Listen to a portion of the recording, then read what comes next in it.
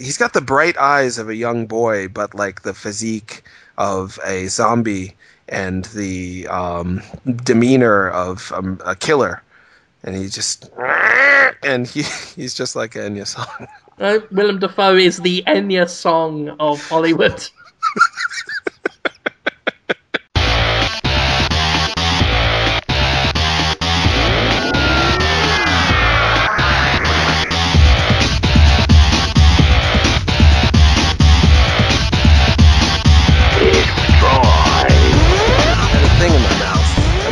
It out because it's rude to podcast with stuff in your face and your mouth. Really? You gave me so. all of that. I can't respond to any of that because all of those openings are gold and they're too obvious for me to go for, because otherwise people will find it gauche. And everybody knows that when you present me with an opening, I've got to take it. I'm talking about anuses. I didn't think of, I was just thinking about when Tara Long would sometimes be like snacking on chips on the show, and you'd never said anything to her about her face or mouth, I don't think. But yeah, I just had a cough drop in there and just took it out when you called. Ah. Yeah, that's all. It's a good cough drop.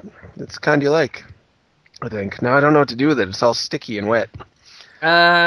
Stick it behind your ear like that one in Charlie and the Wonka Factory. Yeah, that's Veruca Salt, I think, did that. Yeah. Violet Beauregard. Violet Beauregard. Violet Beauregard, chewing gum. Yeah, that's right. Thanks for having me on the show again this week, Jim. I'm happy to be here. Yeah, you're welcome as our special guest that just has never left. I think I have been on every episode. Sometimes late, but every episode of the show since it rebooted. Since the reboot. Jeez. Over a year ago now? Is that right? Over a year ago, and we're also very close to the 200th episode. And a lot of people have asked questions. They're saying, have you got any plans for episode 200? Are you going to do anything special? Do you know what you're doing? The answer is no. There are literally no plans for a special 200th episode, but there will be probably the day before we record. That's the way I'm looking at it right now. I'll pull something out of my cavernous rectum before we reach episode 200. Don't you worry about that. We've had some people make fun suggestions, like I'll get Anthony Birch back on, or get we'll see what happens.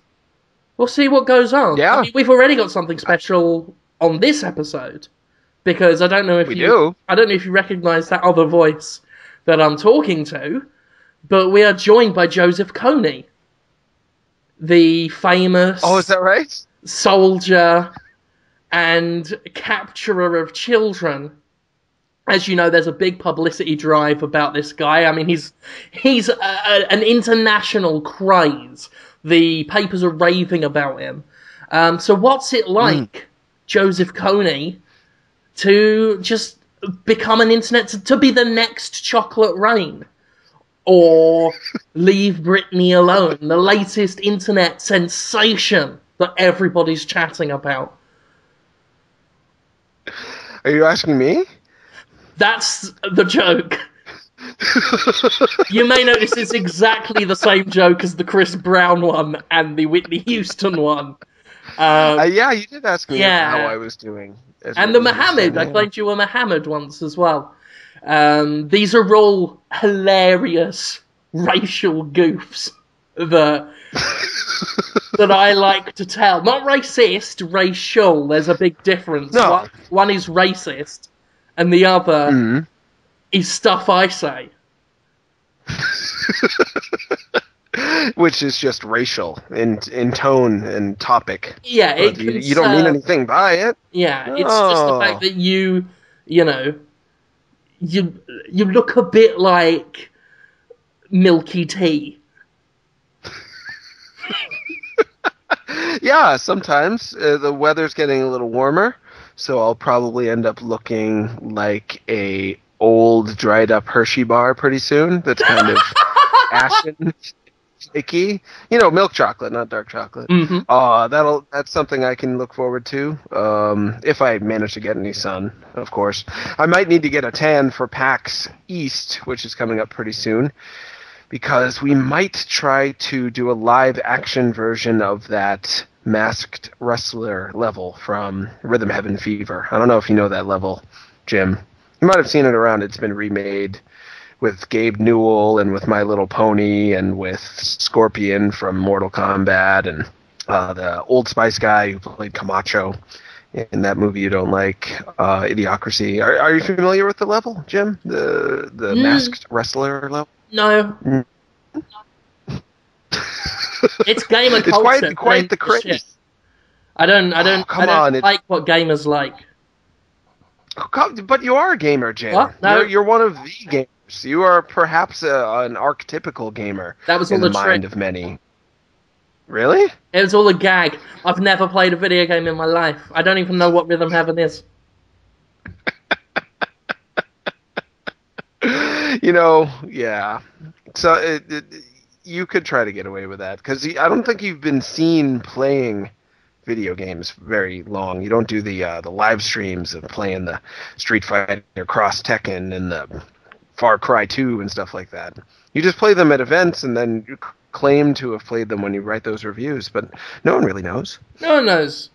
Apart from people on Reddit, of course, who have the proof that I read the back of the box and then score according to whatever Activision gave me to do it.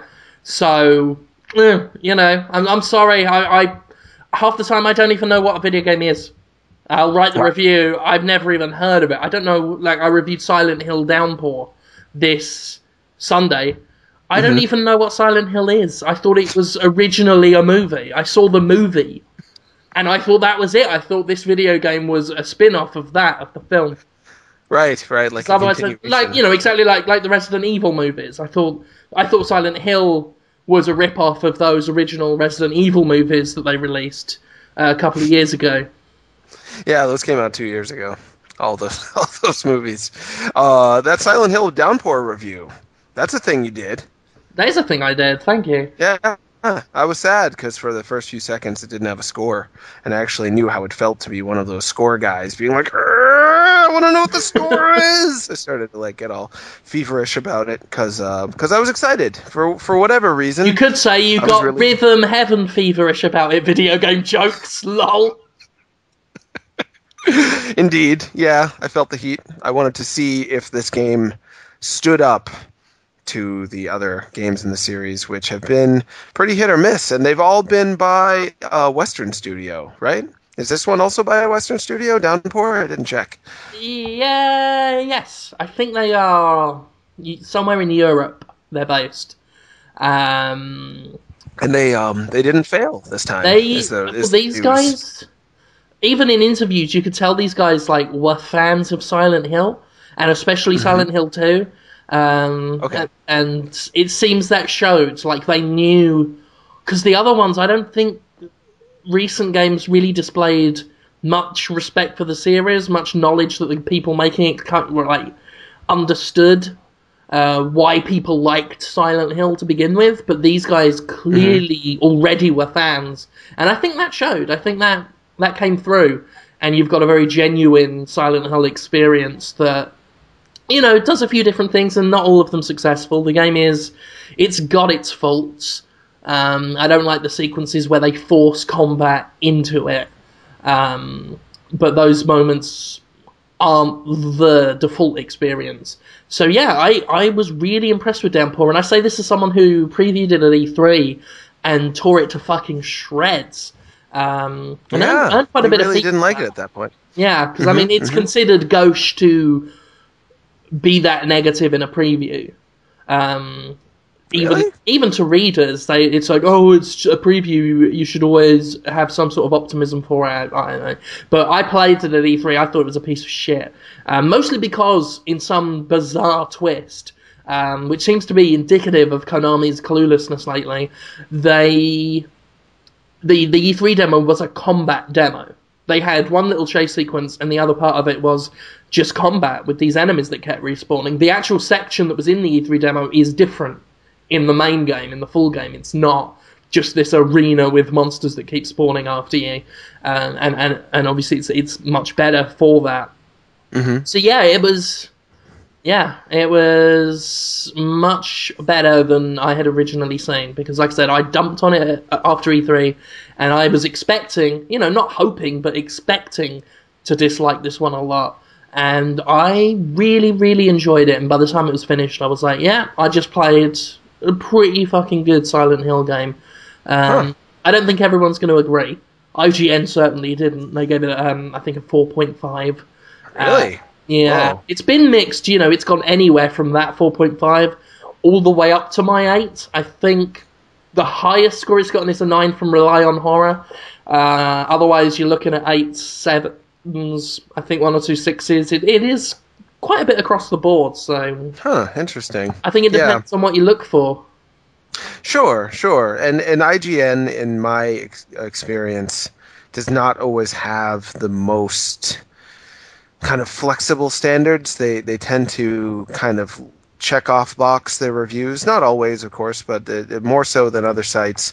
Like, are the controls easy, and did I kill a bunch of guys? Yes, then good game. If no, bad game. And what good controls mean is totally subjective, but they tend to take a more objective stance. That's why they didn't like God Hand. That's why they didn't like Deadly Premonition. They didn't kind of flex on their standards and take a game for what it is, and instead they were kind of looking for it to fit a certain mold, and if it didn't fit that mold, they dumped on it. I think they review them as products. Right, exactly. And I have always tried, and I was trying to encourage Destructoid's other reviewers to review them as experiences, and I wince as I say that word because I did call out a lot of reviewers last week for overusing the word experience. But I do try and review them as an overall piece of entertainment, and my biggest question is, was I entertained? Not, do the graphics meet a certain standard? Do the controls meet a certain standard? It's more, do the graphics actively take away from the fun I'm having? Do the controls get in the way of my enjoyment? And that's how I can be, I'll tend to be a bit more forgiving of those things if they don't. If the controls are old-fashioned and maybe a bit annoying, but I'm still having a great time, it's not going to hold as much weight as I think it would in IGN's sort of review style, where they, like you say, they're very technical about it. It's like, we've got to review the graphics. Are they good? Yes, no, and then they'll give it all separate scores, which is strange to me, but that's their bag, and I don't tend to agree with a lot of IGN's reviews. All the way some of them are written, they come across as school projecty sometimes. Ouch. Yeah, they're a pretty big site to come across that way. Yeah, well, there's certain styles and tones over there that it just doesn't strike me as the kind of writing I like to read. Which it's fine. Wow, you're being really polite. Obviously, That's super polite of you. That was like a me statement. Well, it's not bad writing. It's just not the reading I want to write. I think it's time we reversed our roles. Let's do it. You piss people off a lot more the way you do stuff than the way I do stuff, as I'm sure we'll get to later. Sure. Just to put a cap on the IGN stuff, it's like, obviously I'm clearly in a minority because so many people do read IGN. And that's cool, that's their bag. And there are some people at IGN that I like. There are a few people who I think write in a remedial fashion, but there are other writers on there that I like. They really good personalities. But as far as their reviews go, it is a style that I don't really agree with, and that leads to, obviously them giving Deadly Premonition a 2 and me giving Deadly Premonition a 10, which for a while were the only 2 reviews on Metacritic, it was my desktop wallpaper for a while, was just their review under mine, just 10 and 2. Yeah, those were the days. And God Hand, I don't know if you even like God Hand, but they gave that, I think, a 4.5. Of course, I've gotten over it now, and I've learned to be more accepting, but I was much younger and much more fueled by feelings back then, and boy, was I upset. How could they do that to God Hand? People still are. People Even when... Fueled by feelings? Well, I mean, about God Hand. Even... I was reading some of the forum threads about Downpour and some of the reviews it was getting. And I think in not just game trailers, but also NeoGAF. I could be wrong about NeoGAF, it might have been another forum. But when IGN's review was brought up for Downpour, straight away someone comes up, well, these are the guys that gave God Hand a 4, so fuck them. A lot of people have not... Which is kind of rotten. I mean, it's not the same reviewer or anything. I always get a little sad when people say, well, Destructoid gave such and such a score, so they should also give this game the same score, or, oh, don't trust that score because they gave such and such game score. When it's totally different reviewers. It's under the blanket, the warm and cuddly blanket of Jim Sterling's supervision of how our reviews are done, but still, it's different people, right? Yeah, and even if it's the same reviewer, you know, different games are going to get different scores for different reasons. Just today, I was still fending off arguments from people bringing up Modern Warfare 3 again, like it fucking... Like anyone died because of that. Yeah, I mean, there was a guy on Twitter who, you know, felt the need to rope me into an at reply, because obviously I need to know. And he tweeted something like, oh, well, Jim Sterling stands by his Modern Warfare 3 review, but he gave Mario Kart 7 a 5. And people wonder why I don't read Destructoid anymore. Which was like red rag to a bull. I had to retweet him and say, who the fuck's been asking him why he's not reading Destructoid? I can't fathom anybody caring. And his little sort of snotty attempt backfired on him because he spent pretty much all day fending off replies from my followers, just sending him things like, hey, I've heard on the grapevine that you don't read Destructoid anymore. Why? I'm having a hernia with shock that you don't read Deetoid anymore.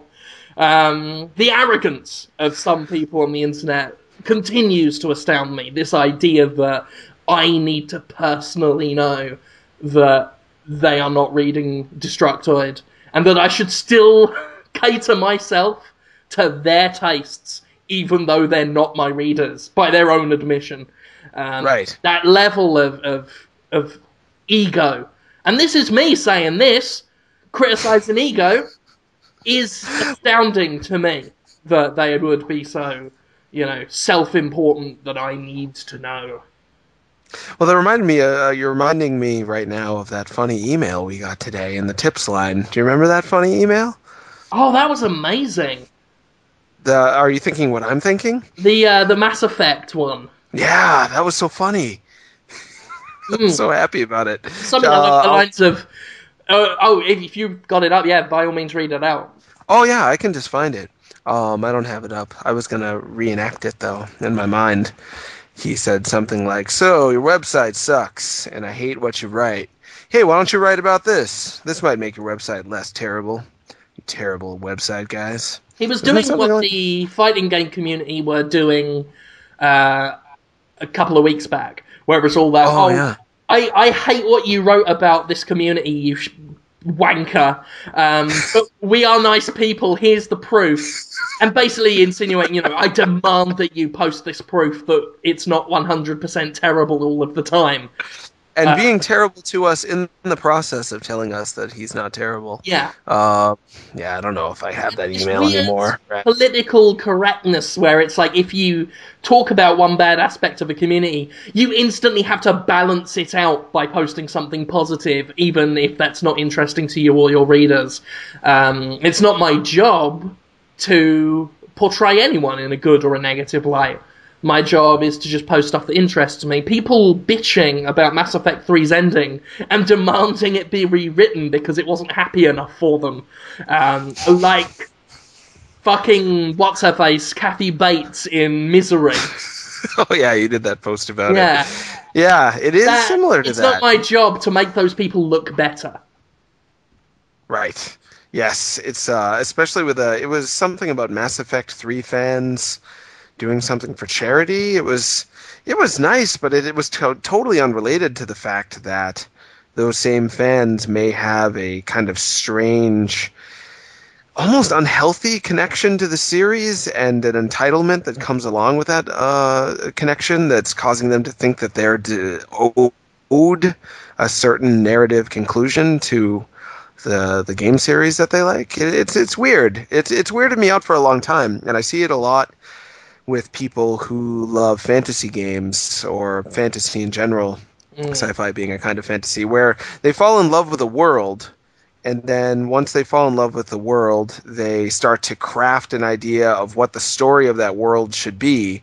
And if the people who actually created that world create a story that differs from the story that they've already kind of created in their own minds, they get really like it's almost like what they call in psychological terms when you have object inconsistency. Do you know about object inconsistency, Jim Sterling? Is this interesting? I Should I do tell you not about know it? about it. By all means. Okay. Well, when a baby is just growing up, figuring out how the world works, one of the things the baby brain doesn't know how to do yet is have real object consistency. So that's why peekaboo works. If you cover a baby's face and it can't see you, it literally thinks you've like teleported to another world or something. And then when you take your hands away in your back, it's like, whoa, how'd you do that? You just existed again. When I couldn't see you, you were gone, and then when I could see you, you exist. And it's all the formation of the human mind's ability to have an idea of what's real and what's not. And when you have a fantasy world, these guys want this world to be real, and they start to invent in their mind what really is happening in it and what should happen. And when the writers go off of their script, it makes the world feel less real to them, and it also makes them upset to see the story not turn out the way they thought it should. So combine all the things together, you get this kind of irrational, like real venomous anger at the people who created the object inconsistency, and also like a heartfelt desire for their idea of the reality to be real, which is why you have these like diehard fans clamoring for the ending they think should exist and that they think does exist because it exists in their own mind. They want that ending to be made by BioWare, and they honestly think that it will be if they yell for it enough. It's really weird stuff, isn't it? It's fascinating to see. I mean, I tried to stay kind of on the fence about that issue, mostly because Mass Effect 3's story, Mass Effect story, isn't something I'm particularly invested in, so I don't want to get too deep into it. But another thing that comes up is this idea that I noticed this especially with American audiences, and I think it's something Hollywood's helped to cultivate, is this idea that everything must have a happy ending, and a definitive happy ending, a happily ever after ending. There are a lot of people that didn't like that we're going into spoiler territory. I'm so sick of that fucking word, but be warned, if, you're interested in Mass Effect 3 and you haven't beaten it yet, I'm going to vaguely talk about the endings. Basically, you got a couple of potential endings for Mass Effect 3. None of them are particularly happy. You've got some very bleak prospects at the ending, and a lot of people felt that because it was so bleak and there was a lot of loss involved, all their hard work over the course of the past 3 games were literally for nothing. And that totally, it ignores that whole question of, is the destination the point of the journey, or is the journey itself worthwhile enough? And you'd think that if you've already gotten that much joy out of 3 video games, that it wouldn't be pointless because the ending was some sort of tragedy. You still had the journey, you enjoyed the journey for, hundreds of hours. Sure. If not more. So I don't quite get this idea that... And I say this possibly because, I'm British and culturally we do like a tragic ending. We like misery. That's even our comedy is usually based in the squalid and the ugly. And I'm a big fan of bleakness as a narrative concept. So to me, I'm not bothered by the idea of this tragic ending, and I'm always reminded, especially when I see these people demanding a retcon and a rewrite to something a bit more hopeful for them, I'm always reminded of Little Shop of Horrors, the musical about the talking plant, the singing plant. Sure. Happens to be one of my favourite plays of all time, and the movie version, I love the movie version. The big difference between the movie version of Little Shop of Horrors, I'm talking about the musical one, not the black and white one. Sure, the Jack Nicholson one. Yeah, the Jack Nicholson one. the big difference between the musical stage play of Little Shop and the movie is the ending.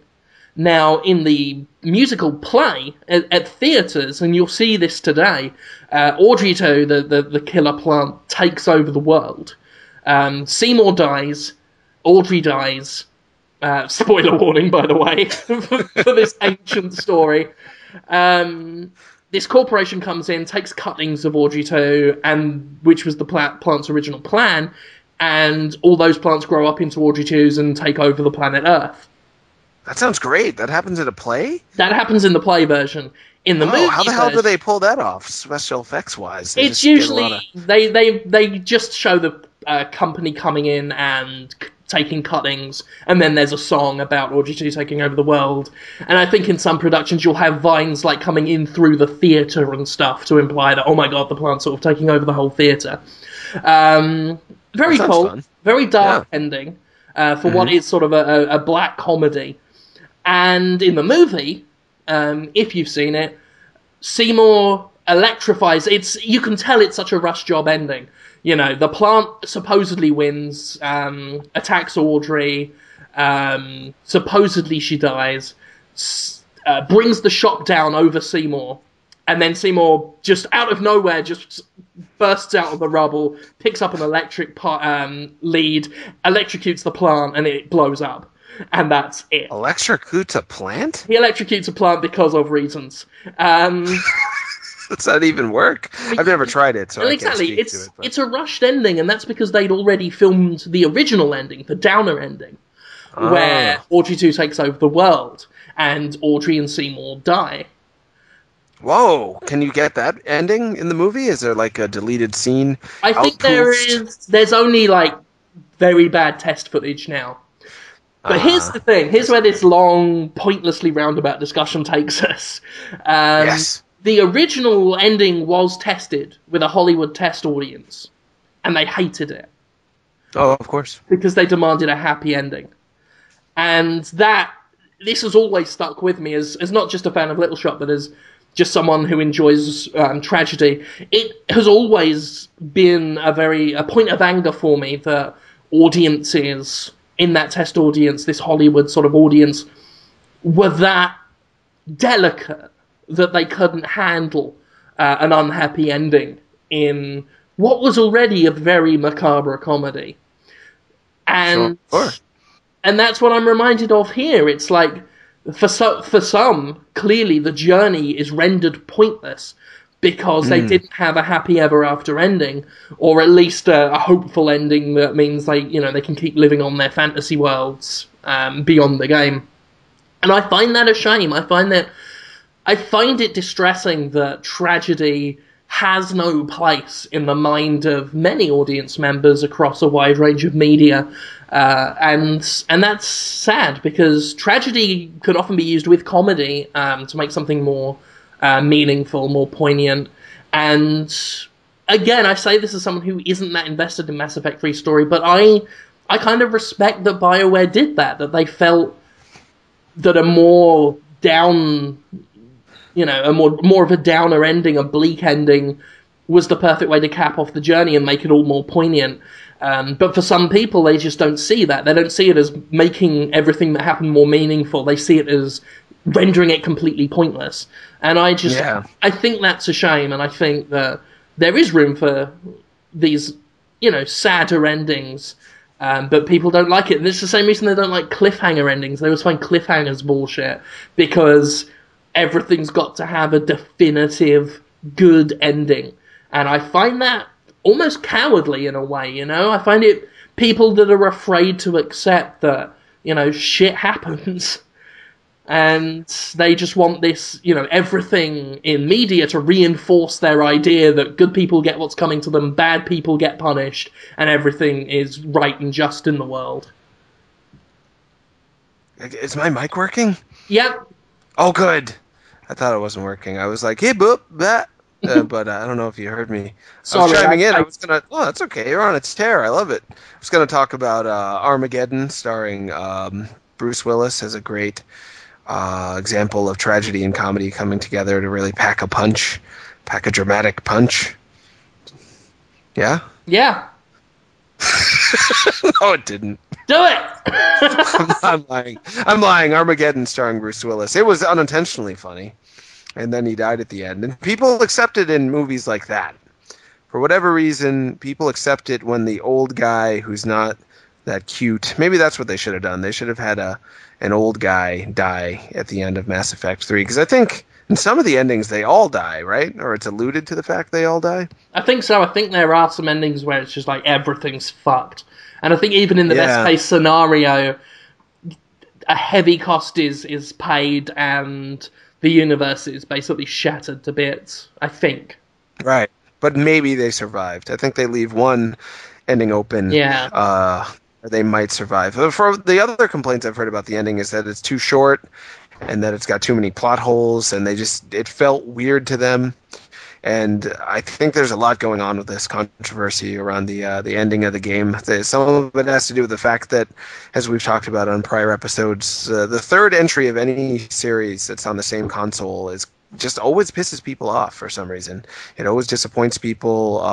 Sometimes it's a mild disappointment, like you were mildly disappointed with Gears of War 3, and sometimes it's like a vehement hate people have for it. People didn't like Uncharted 3 either. I still hear people complaining about that all the time, even though it's essentially, more of what people liked, but you can't help but have a higher standard for it. And people, like I was saying before, had a preconceived notion of what should happen, and people always get mad. They don't get their notions made, Why do people love those notions, Jim? They've got notions about you and me and Mass Effect and life and video game blogs and reviews and notions. All these notions. I think they're part of the problem. I think they are the problem. They're the whole problem with everything. We need to get rid of notions, Jim. How do we do it? People need to stop thinking. Yeah? The think, that's where the trouble is. We need to stop with thinking. Well, I've been meaning to write an article on this for a long time. People think they know why they like something or don't like something, and that is usually wrong. They usually don't know why they like or don't like something, and that wrong-headed perspective on themselves leads them to get really kind of indignant and angry a lot of the time, and demanding that things are always done just the way they like it. And if they got what they wanted, if they wrote the picture-perfect ending for Mass Effect and everything was happy and great, that might have left them even more dissatisfied in the long run because it would have been cliche. And that's one thing the series has really fought to do, is to not be cliche. Yeah. It's better than most. Yeah, it's better than a lot of games. I don't know. I don't know how a game that people bought and continued to play for hours without being forced to, they weren't having to review it, they could stop at any time. I don't know how someone could play something for that long and be that upset and just keep exposing themselves to it and then turn it into what has basically been a crusade of theirs for the past couple of weeks.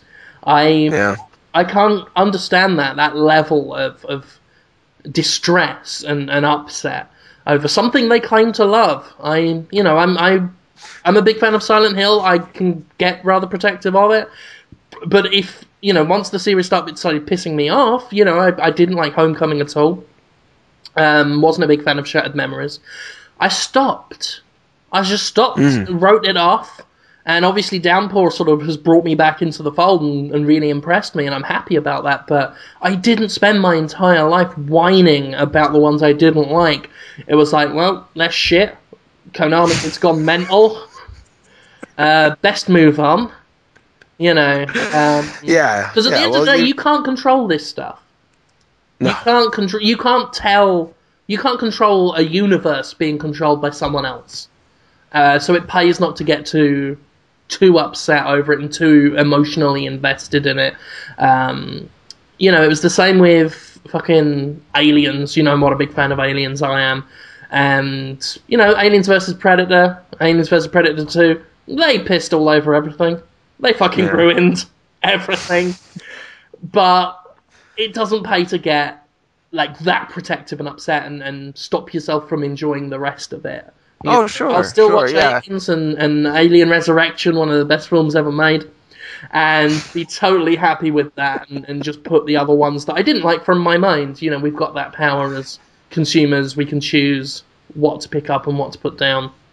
Yeah, yeah. I think that you're doing yourself a disservice if you let a 5-minute ending just erase all the fun that you had had for 3 games prior to that, which some people are saying that the ending to Mass Effect 3 did. I hope they don't really mean that because that would be a shame. It's like if, you have a great relationship with a human being and then, they have a penis, it turns out. You don't and maybe you like penis, but maybe you don't. But for me, I wouldn't let finding out my girlfriend has a penis ruin all the great dates that we had before that. And I might be able to work around the penis. Why don't they just work around the ending? Exactly. Work Why don't they around work Mass around Effect the? 3's penis. Yeah, just find a hole that works for you and make love to it. Exactly. That's a that's For a you I as should put well. that on a t-shirt. Do it for you. Like, it doesn't matter to us Yeah. at the end of the day, because some people seem to think it matters to us, how upset and how just their reasonings are. Mm, It's for your benefit to drop the right. grudge and enjoy the actual fun you've had with Mass Effect, rather than Yeah. let everything you've enjoyed be tainted. The ending doesn't invalidate the fun you've had with Mass Effect. You invalidate the fun you've had with Mass Effect by deciding that's what the ending did.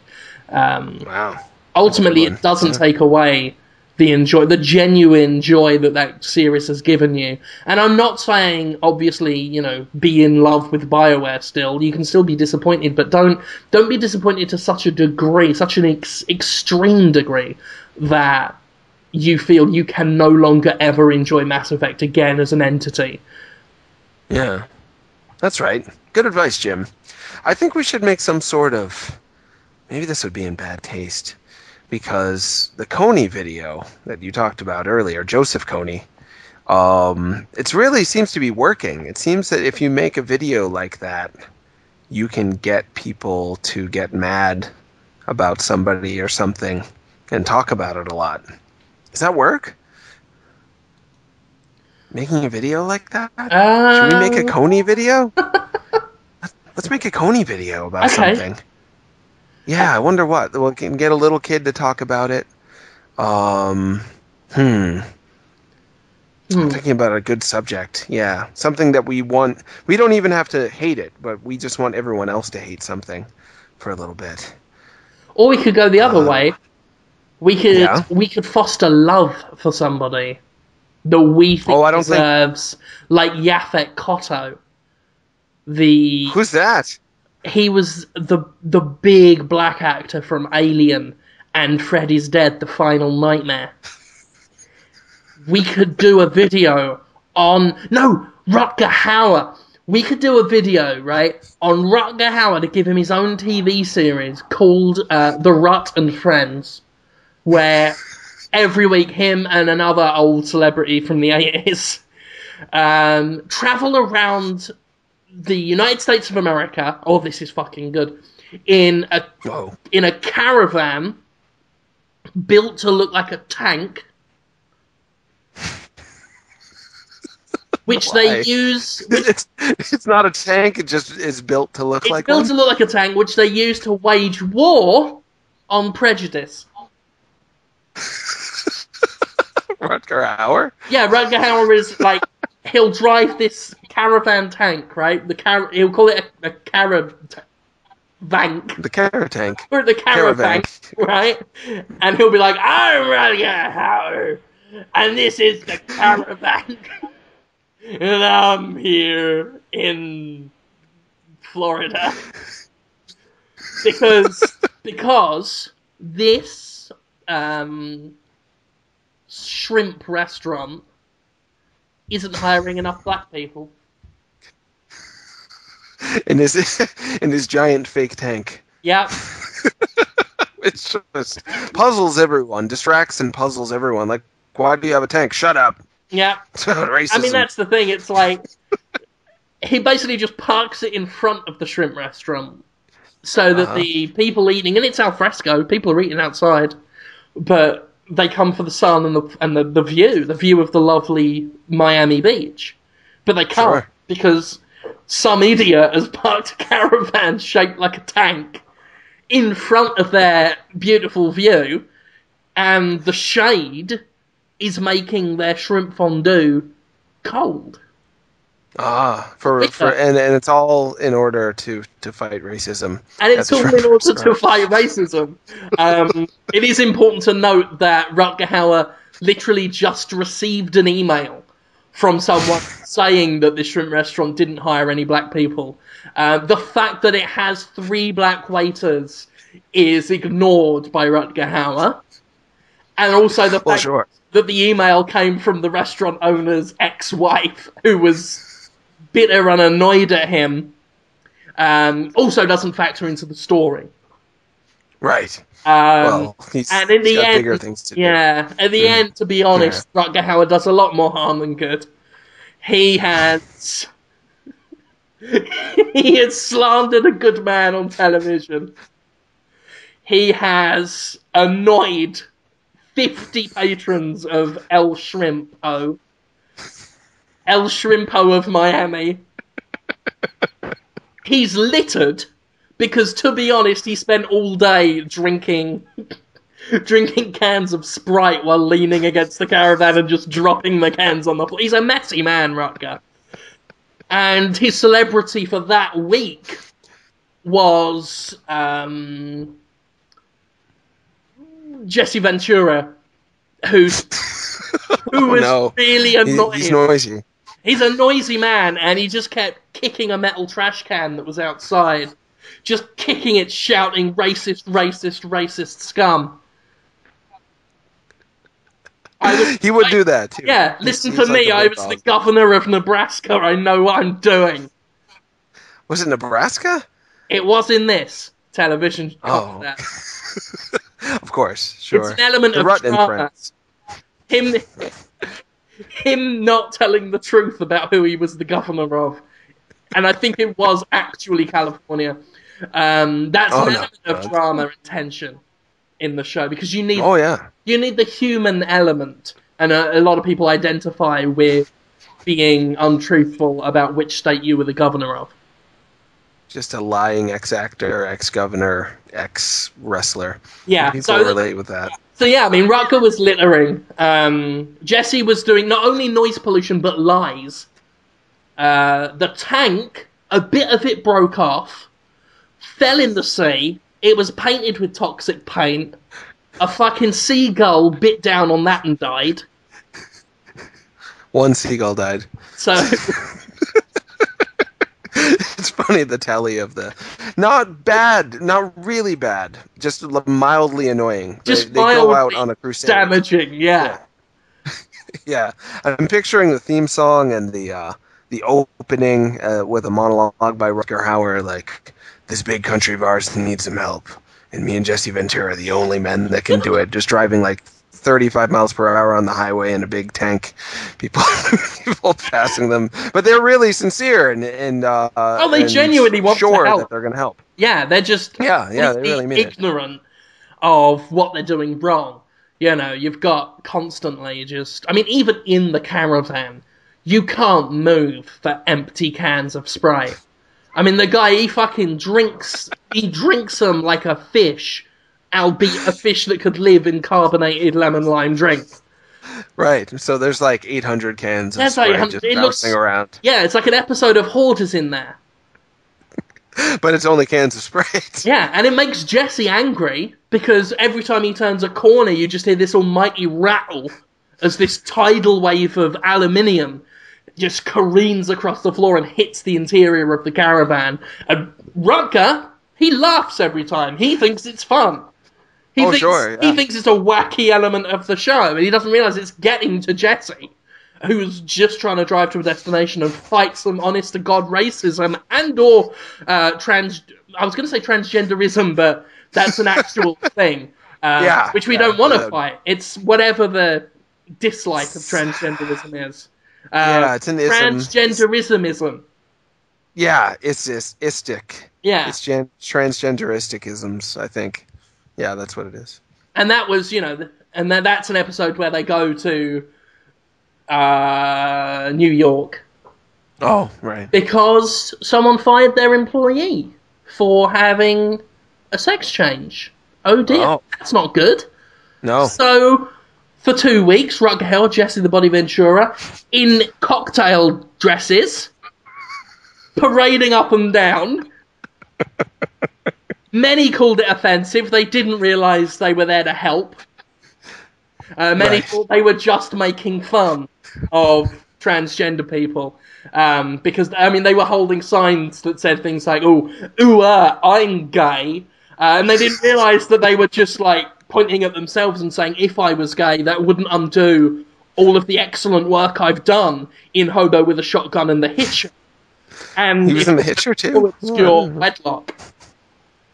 You know, it doesn't undo the fact that I was in The Sandy and Merlin for a bit. He was in Blind Fury as well, a movie that I think about a lot. Yeah, you know, it doesn't matter if I was gay; it wouldn't undo all the good I've done in Blind Fury. Get over it. I'm holding a sign that says I'm gay and I like to kiss men." And in brackets, he wrote dirty boy. Which again, they didn't realise that the brackets was him attacking society, saying dirty boy. They thought the whole sign was him in a cocktail dress, implying all gay people, you know, wear women's clothing, and that they are dirty boys. Which was, that just backfired in his face. He was like, I'm here to help you. And then, you know, Jesse Ventura, ever the man to put his foot in it, he said, well, fuck it, this is fucking gay. And he didn't mean it offensively, but people were upset. And that's my pitch for a new weekly show called More Harm Than Good with Rutger Hauer. It would be a phenomenally successful show. People would be. What were we talking about? I don't. Oh wow, I don't know. Something about. Wow, I have no idea how we got on that, but you really just spontaneously created that. That wasn't pilot. Entertaining. None of that was. That was inaccessible at best. What your pitch for an idea show? Everything really said. I didn't find a word. I don't know. Funny. I thought it was quite thought provoking and what do you call it? Inspired. It seemed like an inspired idea because we've all been that Rutger Hauer in our lives, right? Thinking we're doing the right thing. We can all relate with a kind of leathery-faced, jowly, 69-year-old action movie star who wants to go on the road and save the world. It only makes it worse in the process. We've all done that, right? Yeah, I think it says a lot about life.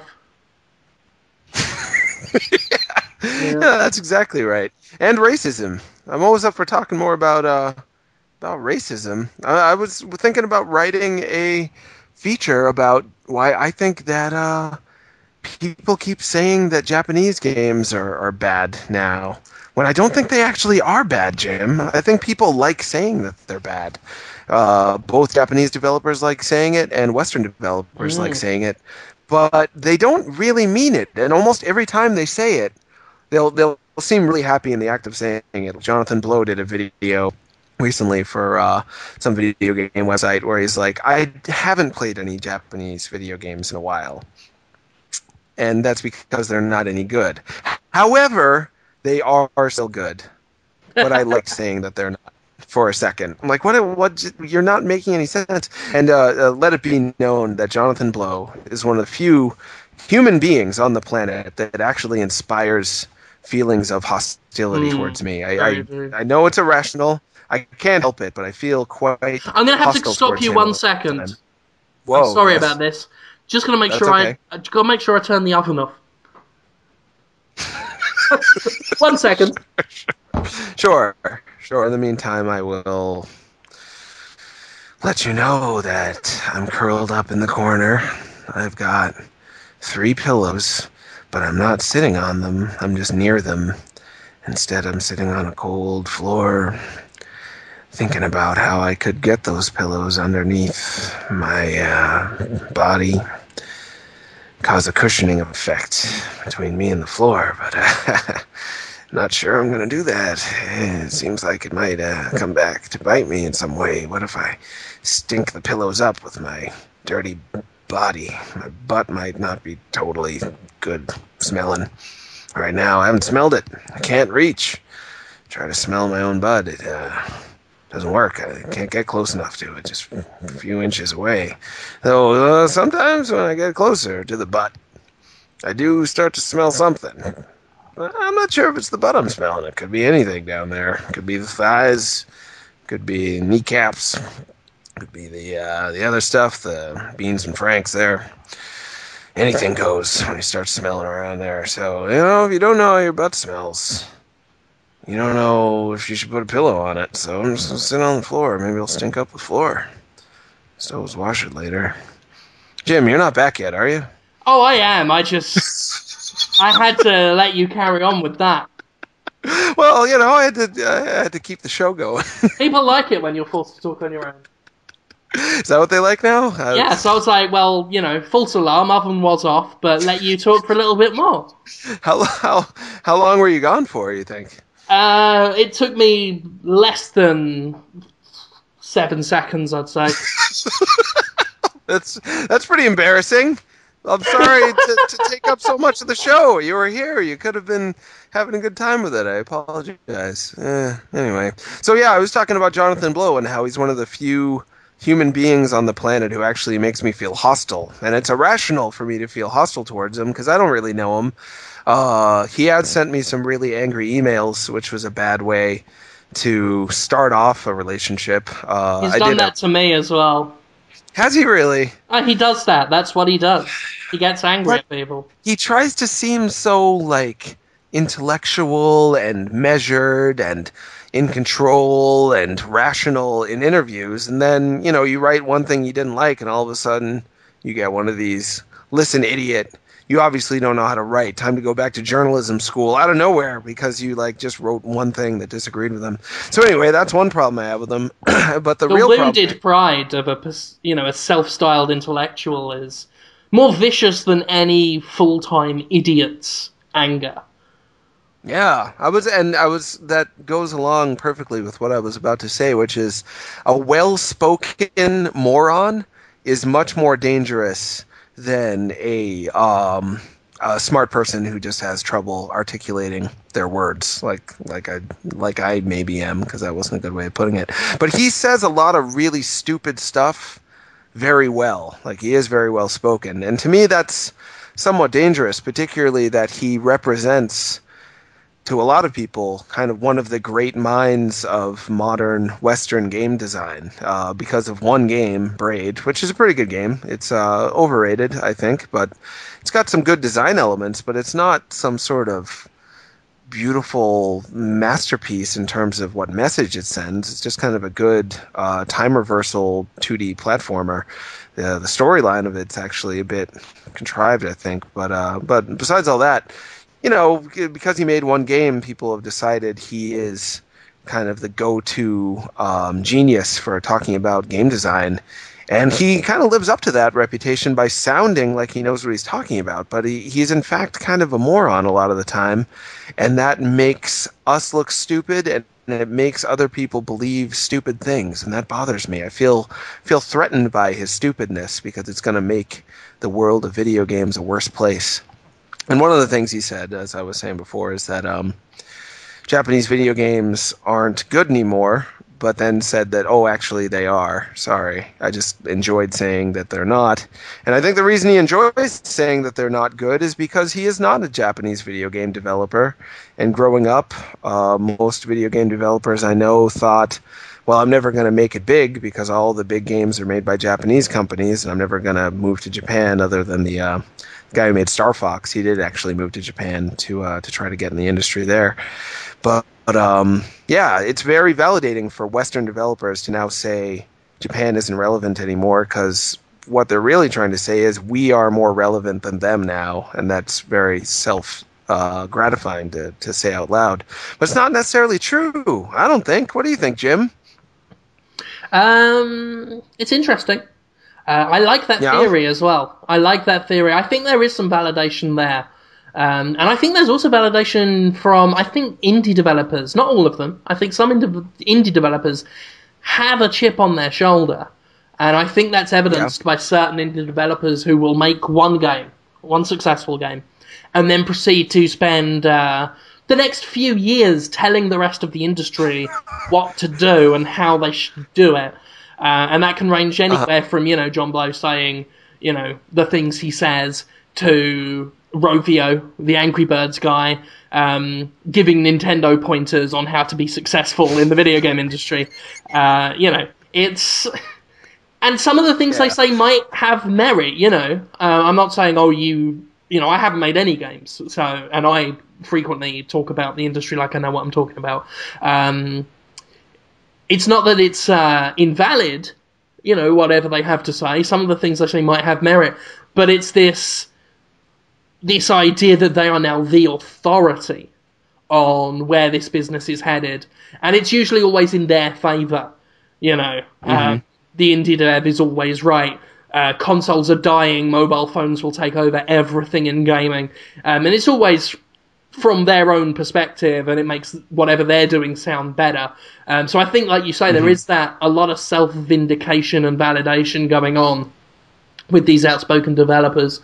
And as far as the Japanese stuff goes, it's tough to tell. I mean, I think that globalization and the rise of the Western game has certainly gone some way towards diminishing Japan's influence.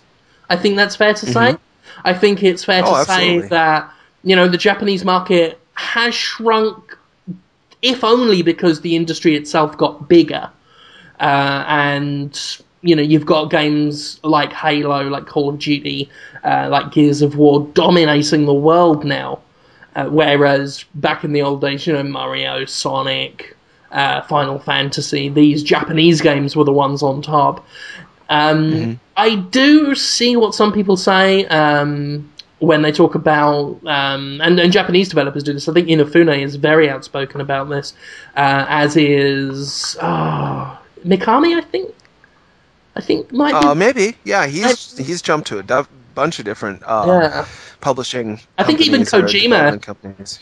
Even Kojima had said words to the effect of Japanese developers aren't feeling very brave. And I think that some of the bigger games to come out of Japan definitely evidence that. There are a lot of RPGs that will just keep doing the same old shit. And not in terms of gameplay even. They will desperately try and alter the gameplay, even to the game's own detriment. But the stuff that I always find more important in an RPG, the story and the world... total cookie cutter. You will always have the young boyish video game protagonist who may or may not have lost his memory, the serious woman who wants to be taken seriously even though she's a woman, and oh my god, that's an epic role reversal, and secretly loves the main character but doesn't want to show it, and then the ditzy big boobed one who will become part of the love triangle. It's so the same, and I always point to Infinite Undiscovery. Whoa, I don't even know what that is.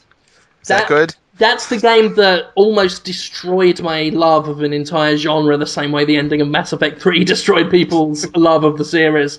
It is a game just so built around every cliche in Japanese role-playing games that the knock-on effect of it made those plot points glaringly obvious in other Japanese role-playing games.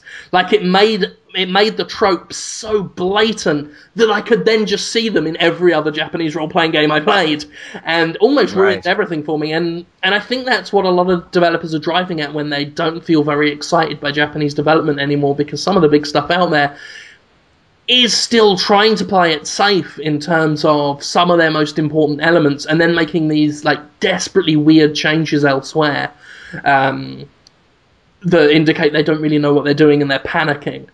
Right. But by the same token, we then get very successful games like Demon Souls and Dark Souls that have come out and blown people's minds. And things like Binary Domain came out recently, which is one of the few Japanese games that try and copy quote-unquote Western gameplay that worked really well. I do think there are still some great Japanese studios out there, some great Japanese minds, some really good visionaries over there. And I think a lot of it as well is there are a lot of young Japanese developers who are talented, and maybe they're not getting where they want to be because of the old guys in charge. Yeah. Obviously, Japan, just culturally, I think it's a lot more patriarchal and led by the stiffs in the suits. A bit more, at least creatively. I mean, obviously, stiffs in suits control the Western market as well, but they don't dominate the creative part of it so much. And there was stuff like what was it, Dead Rising. The guys that wanted to make Dead Rising 2 for a while were being blocked by the Capcom higher ups because it was too Western and they didn't want to do it. And I don't know how they managed to farm out and get Dead Rising 2 made, but Yeah, that took a while too. There was a big took a while, span yeah.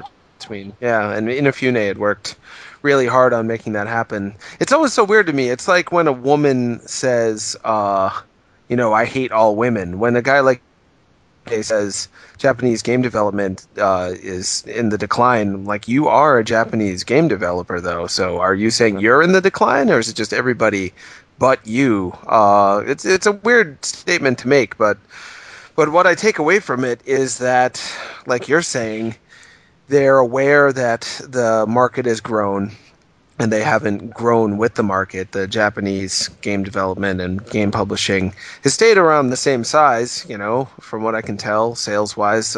Games like Monster Hunter and stuff still sell really well in Japan, but haven't grown with the rest of the market and become global successes. And that's frustrating to them, and they're, like you said, they're frustrated with the fact that the suits are pulling a lot of the strings and that they don't get the same budgets. Like, it used to be that Japanese game development back in the 8-bit days and 16-bit days was pretty cheap, so you could take a lot of risks. But now I'm getting that they're in this kind of middle ground where they don't get the Grand Theft Auto 5 or Mass Effect or Halo style budgets, but they aren't at an indie budget level either. They're stuck in this kind of middle ground where you kind of have the worst of both worlds. I know that's something that's frustrating to a lot of developers, which are all fair things to voice as being frustrating, but to say your whole game development culture sucks because you're frustrated by a few things just makes you look bad, I think, and causes people to be less confident that you're going to do anything good. It's weird to me to hear so many Japanese game developers bash themselves, because it just makes people think, oh, well, I'll ignore your next game then. I'll just play Angry Birds or Call of Duty instead, which is exactly what they don't want, I would think. Right? Yeah? Yeah. Mm-hmm. I think another thing is, like, the big Japanese companies, your Capcoms, your Konamis, they're in weird positions right now, They are, especially Konami, like, you get the sense the company doesn't know what the fuck it's doing anymore. And Capcom has obviously had a string of issues with fans and whatnot. Whereas in the West, even Electronic Arts, as disgusting a company as it is, still manages to get away with all these blockbusters and games with huge fan followings. And I don't think we see that so much in Japan. I think a lot of companies are they're floundering, and the fans have noticed more, maybe. Or at least the market's noticed a bit more, and the developers have noticed. And I think a lot of times as well, in America, if a developer gets frustrated, he can set up an indie company, put something on Steam, get something, as we're finding out now, funded on Kickstarter or what have you, and get some real attention and do really well for himself. And Japan, I don't think it's quite got the same outlet, because something like Steam is very Western oriented. It's I don't know if there's a Japanese equivalent, and I certainly don't know if so many Japanese independent developers even think of something like Steam, because I don't know how well it goes over there. But maybe there are, like, just as many creative independent developers as there are. Maybe Japan has plenty of John Blows and yeah, that's the thing. From what I've heard, the gaming is like a non-entity in Japan, and download services sell way, way less. Obviously Xbox 360 is more or less dead in the water in Japan, and PSN games and WiiWare games just don't do that well. I think the eShop is starting to pick things up a little bit, but for whatever reason, that purchase model just doesn't fly with Japanese culture, which is a shame, and it also doesn't really make any sense because the country is still pretty crowded, and space is always an issue. Most people have much smaller apartments, and everything's just kind of condensed over there. So not having to have physical media, you'd think they'd love it, but so far so bad when it comes to that. Yeah. And I think that definitely harms the indie sort of playing field over there. Makes it more difficult for them to resonate and find people, and maybe there are people with the kind of vision that Western indie devs have, they just got no outlet for it. And maybe some of them are forced to work with these big companies that don't treat them so well. Maybe comments from Japanese developers that slag off the Japanese market comes not from a genuine sense that they believe there are no visionaries in Japan, but more that those visionaries have nowhere to go. And, that might be something that's worth thinking about. There should be an outlet for independent Japanese development to thrive more, and there should be more of a drive to expose Japanese consumers to new ways of getting content via digital distribution and what have you, rather than doing everything the traditional way. Because I've said before, one of the biggest threats to this market's growth is the constant reliance on the age-old developer-publisher relationship. And we need to break that down a lot more so we're not relying on one conduit through which to get our games made. And in Japan, that seems to be a bit harder. And that might be where the Japanese complaints are coming from. And when someone like John Blow complains about Japanese gaming, it's not so much that he thinks people in Japan suck at making games. He's got no way of seeing what they can truly do and the truly inventive ideas they can come up with because there's no outlet for it. So, who knows? I mean, I sense a lot of frustration from Japanese developers, and maybe there are things they can't tell us that go on behind the scenes that make it so difficult to get certain types of games made. That's nothing we can ever know for sure until someone really blows the lid on it. But you get this sense that people aren't happy making games over there, which is why I don't think it's totally unfair to criticize someone who says Japanese games aren't doing so well. I think it is very ignorant to just straight up say, oh, they all suck, because that's not true. But just judging by how many people... Just the fact this debate exists seems to imply there is an issue there at the heart of Japanese game making that needs to be addressed. I think there's something in Japan that needs to be addressed and sorted out that possibly some people are turning a blind eye to. Yeah, that's a much better way of looking at it. I wish you did all the talking for Jonathan Blow, because what he was saying is he doesn't get the same sense that you can just discover in gaming. The Japanese games don't let you just discover it anymore, that they handhold too much, and that they are not as imaginative. And geez, I really don't see it that way at all, especially compared to most Western games, which I feel like there's plenty of hand-holding and tutorials in Western games, and also just not a whole lot of discovery in a lot of big-name Western games, or any big-budget game, for that matter. I think that's the irony. The irony is that a lot of what, the blows of the world would say about Japan, they probably say in a different seminar about the leading Western games. They probably have the exact same criticisms. And what they really mean to say, of course, is independent development is where it's at. That's where all the experimentation is going. I think that's what this really, at the heart of this, that's where it's leading. It's just them saying independent development is where it's at. And there might be a little truth to that. There are very exciting experimental projects coming out of indie development. Most of it's shit. I'm sorry, we can't just pretend. We can't pretend that AAA game development is any less prone to bullshit than a lot of what comes out of the indie circle, and no more derivative. There are many indie games that just look derivative, and I did a Jimquisition on this week about art games, about how many of them just fucking copy each other, in no more grotesque a way than, Medal of Honor will copy Call of Duty, or a cover-based shooter will steal things from Gears of War. There are only so many times you can play a game where you walk from point A to point B while a story is just thrown at you before you say, I've played this before. many times. But there are.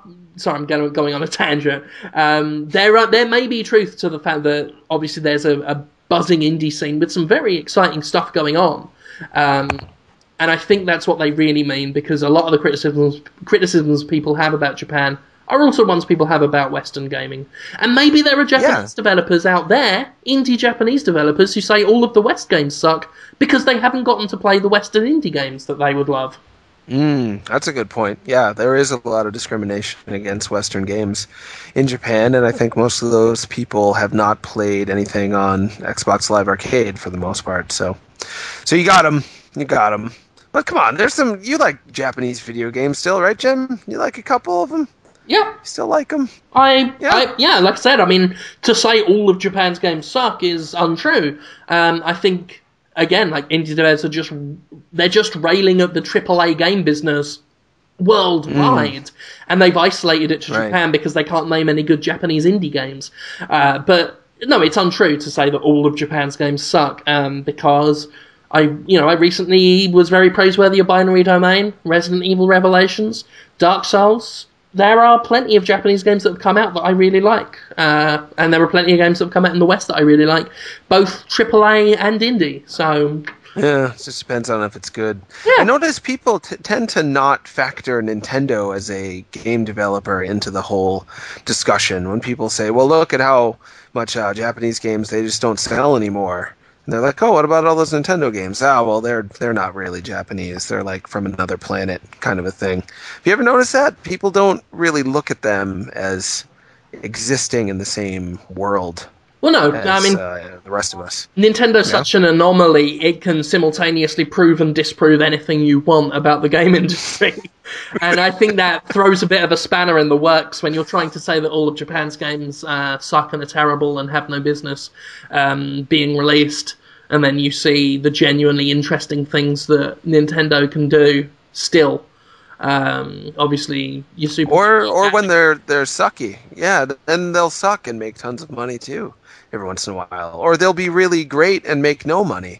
You're right. Everything you think you know gets canceled out by something Nintendo did. Yeah. Wow.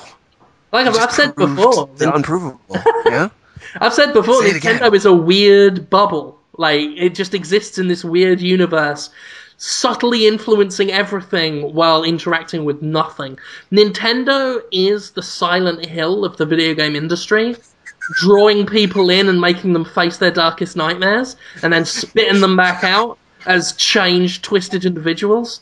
That's Nintendo, and you do not look into it, for it will look back at you. Wow, that's the coolest thing anyone said about Nintendo in a long time. Because most people, either hate Nintendo, which is kind of what's the word you use? Gauche, gosh. Gauche. That's the third time I've said it. Gauche. It's a great word. I'm going to try to pick it up. It's a bit. Say it again. Gauche. Ghost. Gauche. Ghost. It's a bit ghost. Ghost. To say you hate Nintendo, it's also a bit gauche to say you do like them. It's very hard to find a ground that doesn't annoy people when you talk about them. But you just did it. You equated them to a black hole of existence that will funnel whatever you are as a being into itself, distort it, destroy it, rebuild it, and bring it out. Something totally new. That's a great analogy, Jim. Good job. That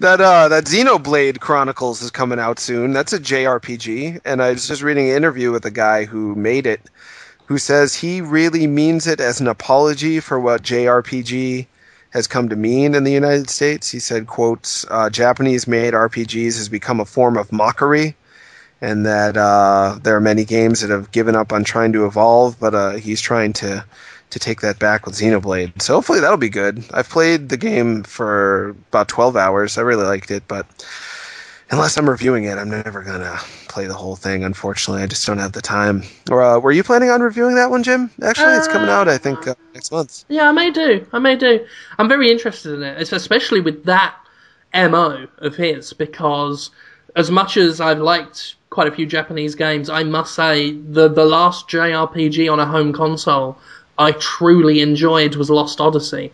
And I was back in England when that came out in 2007, Yeah, was that wasn't it? 2007? Yeah, something ridiculous. And I haven't enjoyed a JRPG on a home console since. There's been some DS ones I liked. I like the latter Suikoden.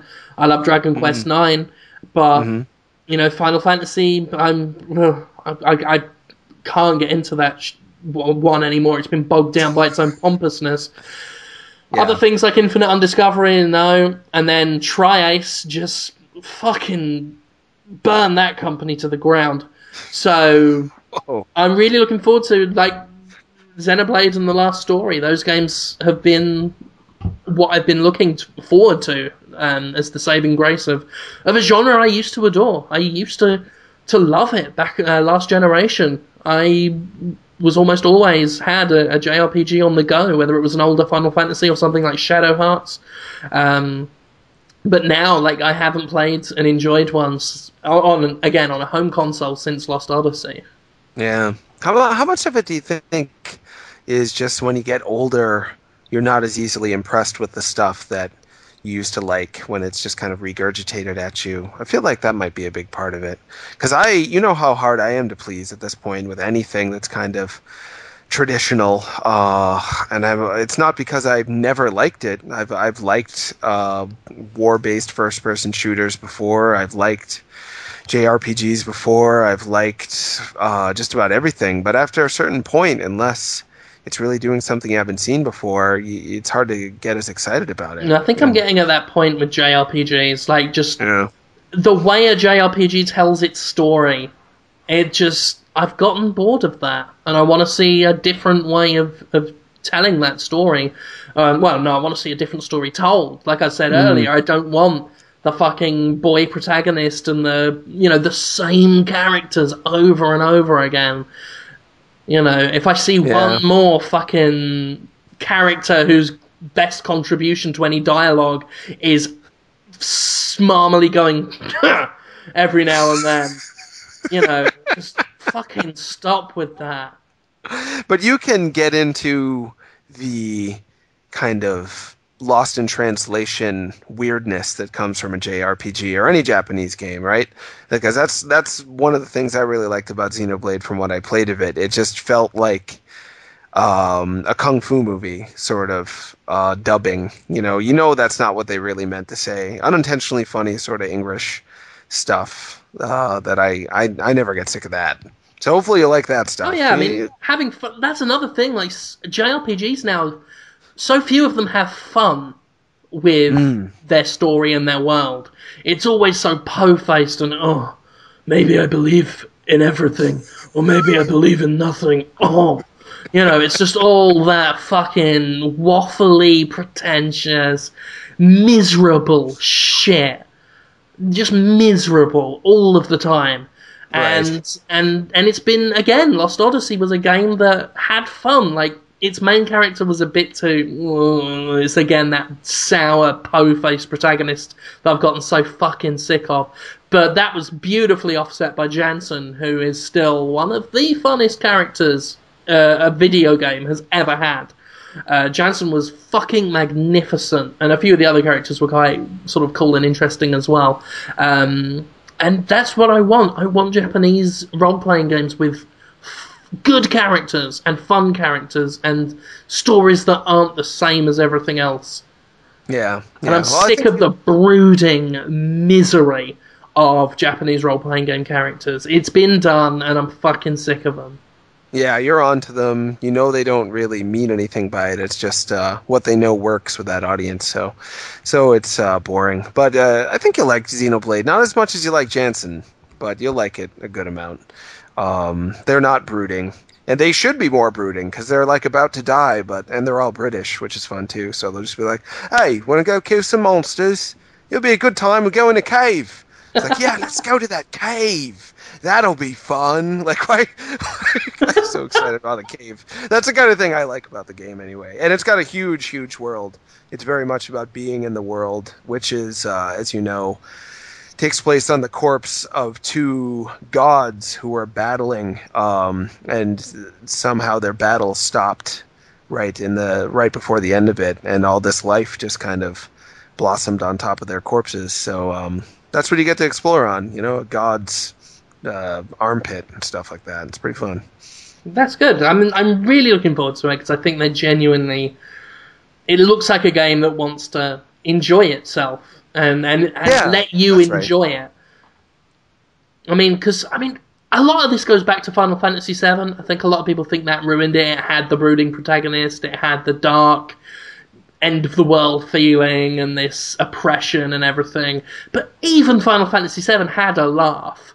Even Cloud cracked a joke now and then, and it seems people forgot that, and they think JRPGs have to always be this when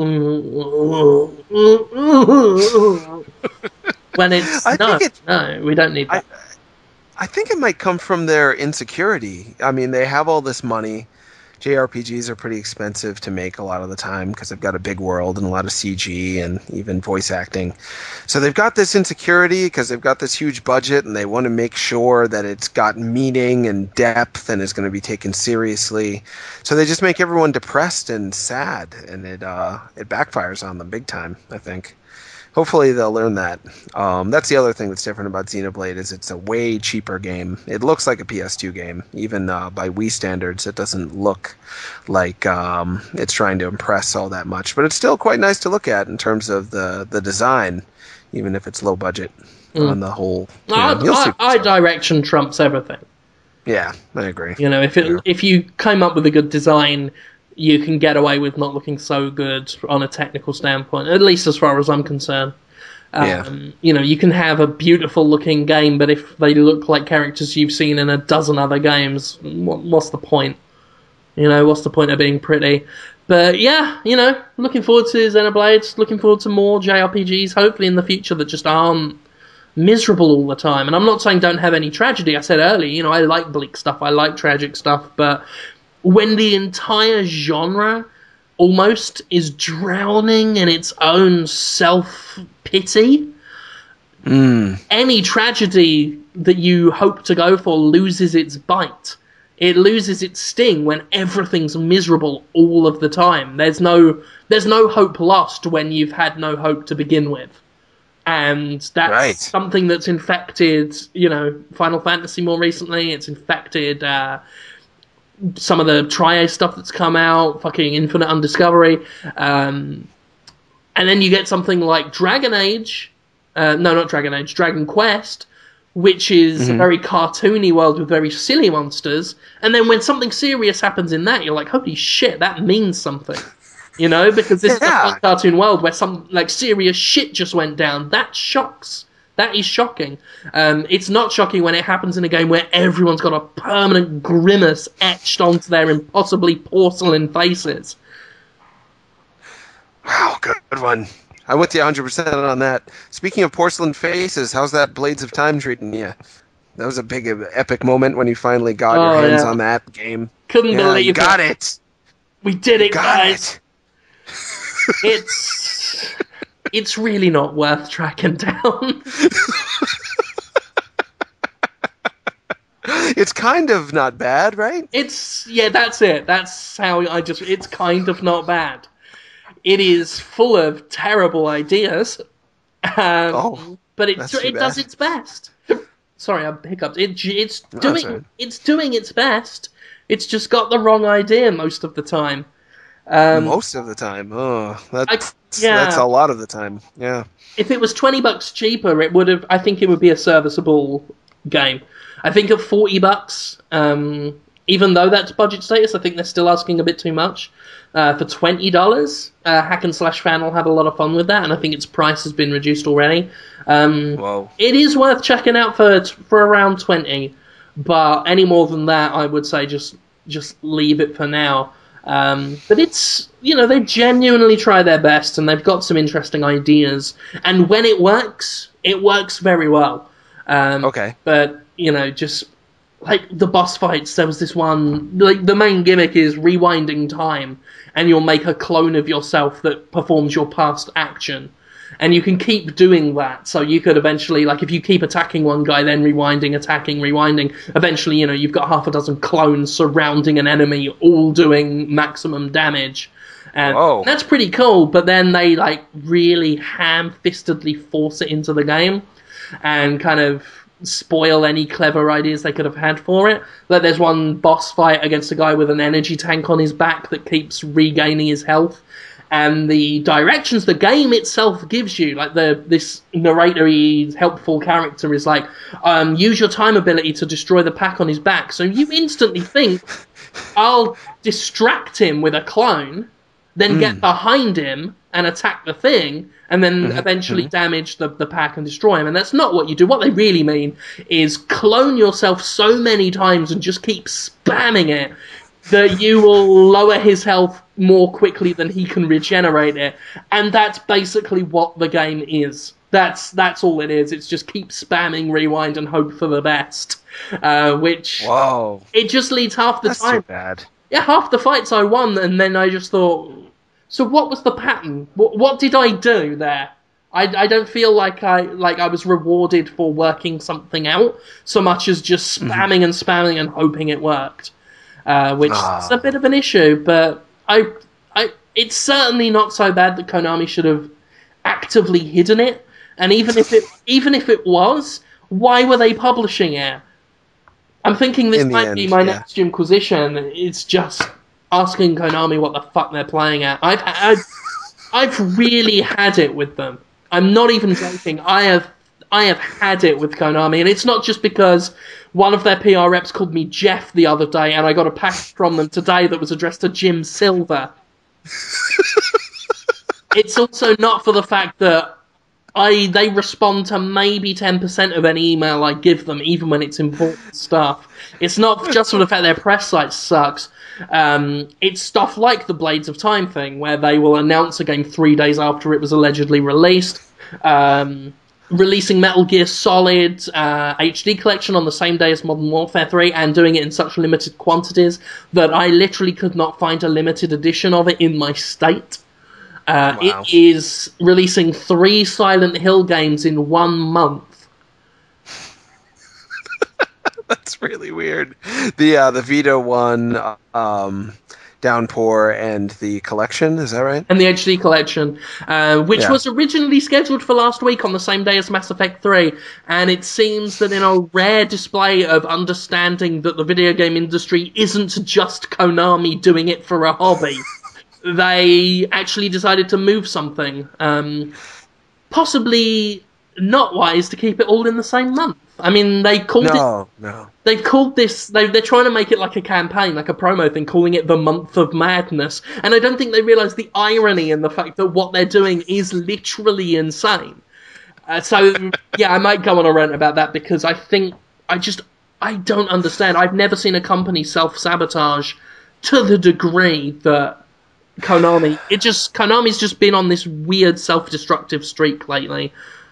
Haven't they? And for as long as I've been in Podtoid, I've seen them, like, slowly but surely, like, their standards for their own behavior seems to change, and they're just, like, falling farther and farther from anything that you would consider, like, a professional video game publisher. It's weird. Why are they doing this? Are they just the Metal Gear company in their own minds now? Is it because Lost in Shadow didn't sell well enough, and a bunch of the other games didn't sell well enough, that they're just like, oh, we'll just make Metal Gear, and in the meantime, we'll just kind of goof off? But even then, have you played Metal Gear Snake Eater 3D? Metal Gear Solid Snake Eater 3D? No, I mailed you my one. Yeah, I'm playing it, and the review hopefully will be done soon. I got it fairly recently. I think they sent it to you after the game was already at retail, unfortunately. Of course they did. But it's just... yeah, that's what they do now. Sorry. Yeah, they failed in so many weird little ways.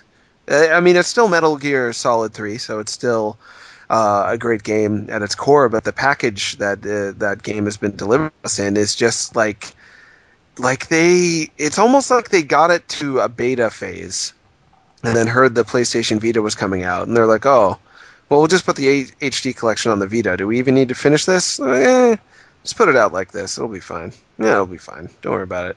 The frame rate is all screwed up half the time, and there's no... it's kind of standard in games on handheld, especially, where you don't always have the same amount of buttons. To have one button to quickly snap the camera behind your back, there's no button like that, so you're constantly spinning the camera around in order to get it just right, and you spin the camera around with the X, Y, A, and B buttons. It's like you didn't want to map that to something else. No, it'll be fine. And you can't change any of that.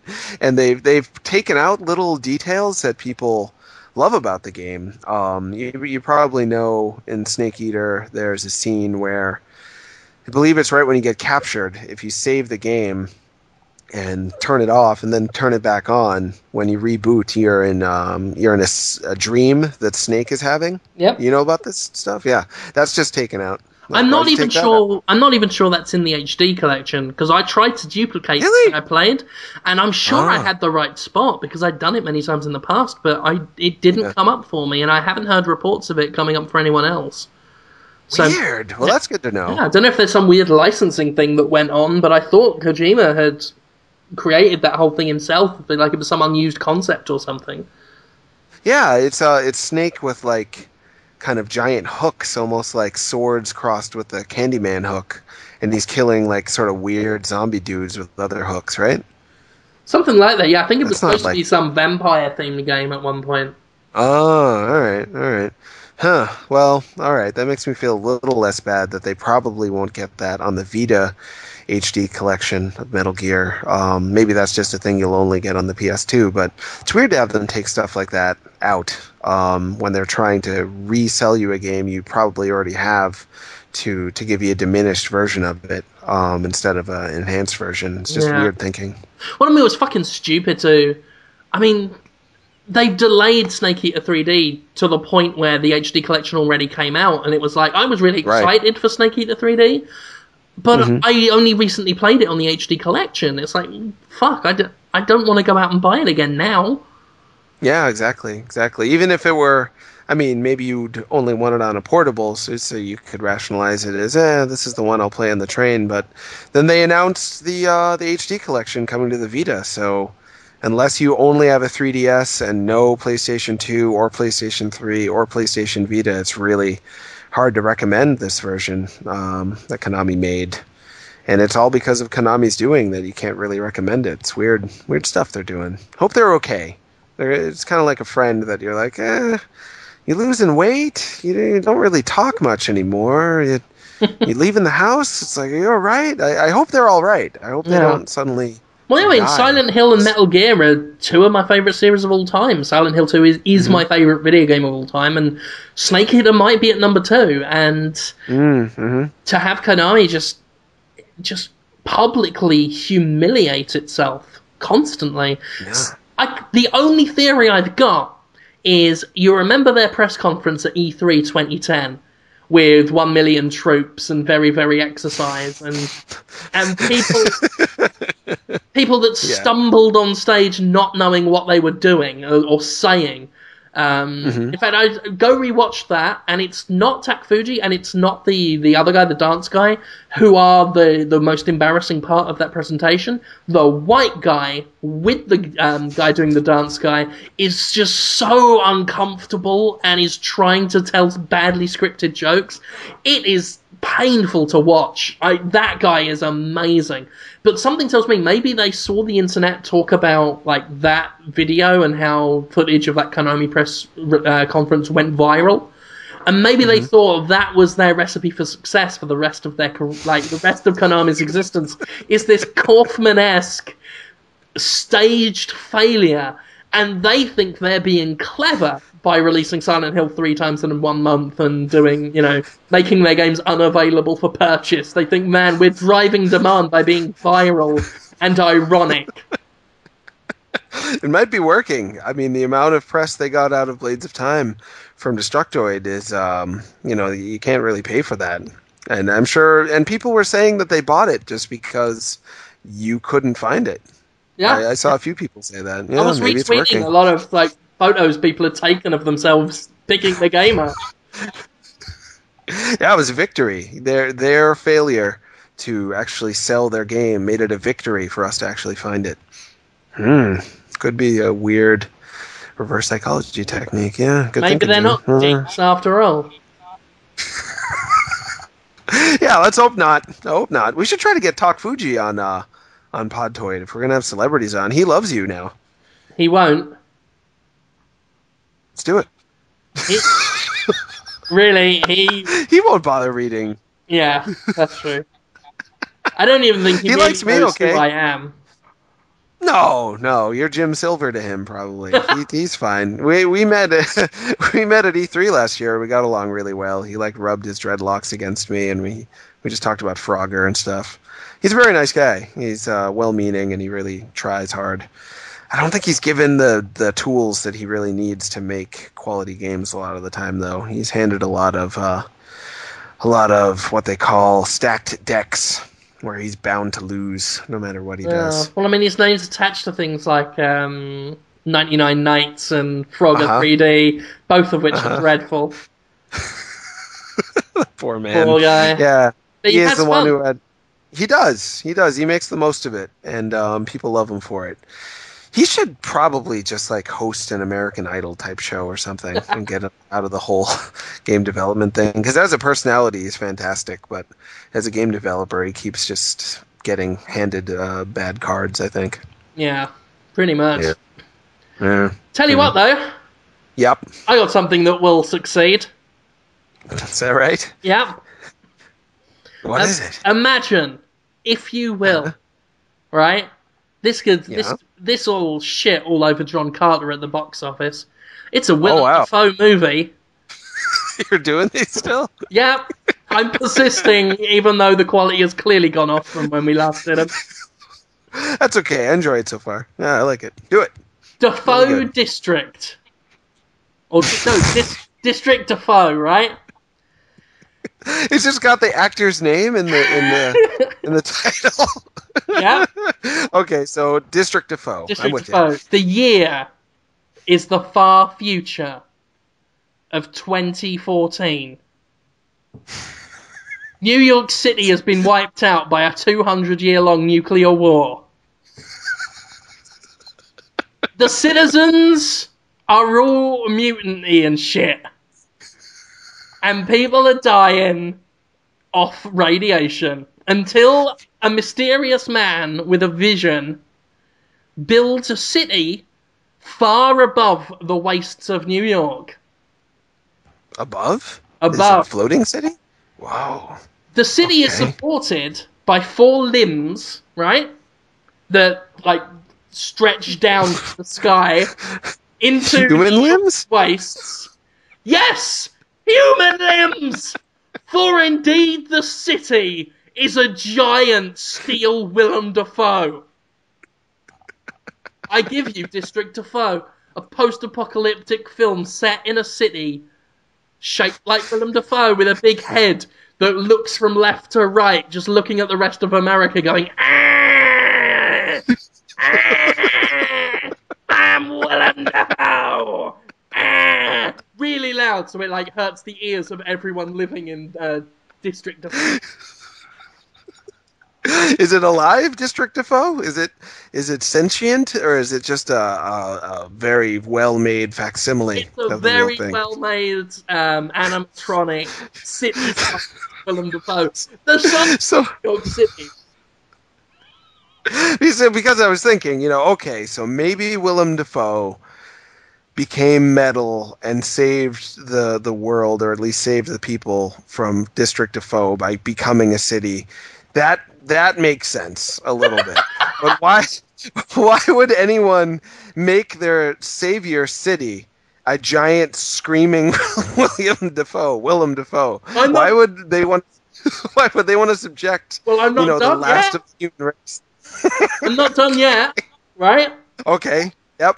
For indeed, many migrated up the big elevator that goes up Willem Dafoe's metal left leg from the city below, the blasted nuclear wastes below, up into, up the leg, and it goes up his bum, up his metal bum, right? And that's like where the big meeting place is. So, and they all go in there and they repopulate the world in Willem Dafoe, the big metal District Dafoe, right? I'll admit, I haven't properly thought this one through. It was mostly yesterday when I was getting out the bath, just thinking about this, and then I didn't think about it anymore beyond that. But for a while, everyone's happy in District Defoe. It's like, yay, yay, you've saved our lives. Thank you, mysterious benefactor. And that's it, because the city is ruled by a mysterious benefactor who only appears with, like, a cloth mask over his head, a bit like Cobra Commander, but changed just enough so he don't get sued for copyright infringement. And he speaks with, like, a... Does he sound like Cobra Commander? He speaks with an altered voice recorder, like in Scream, right? We'll probably get the same guy that did the voices for the killers in Scream, right? And he tells them to live, and all they've got to do to stay in District Defoe is to not violate the rules. Trouble is, no one told anyone what the rules are. And soon, there is government oppression from the Defoe bots. What? An army of policing robots that look like Willem Dafoe. And their heads spin around, just constantly spinning, just going... And that's how you know they're coming, and it will be a very tense and scary part of the film. Because the freedom fighters, okay, led by... Freedom fighters led by Brendan Fraser. Oh, no. And he is such a non-entity in terms of having any personality. I'm sorry, go ahead. Brendan Fraser is the leader of the Resistance, and he is joined by Harry Potter and... Just Harry Potter. The different actor, but the but the character from the... Oh, no. It is Harry Potter, you know, the actor of Harry Potter, but the character is also Harry Potter in it. But he doesn't have a scar. Yeah, he doesn't have a scar and he's not a wizard, but he is Harry Potter and he is played by Harry Potter. And the sexy chick who, you know, you have to have in a film is Deborah Messing from Will and Grace. She's older than me and she's not trouble to look at, but... She would be your starlet, your kind of sex pot? Yeah.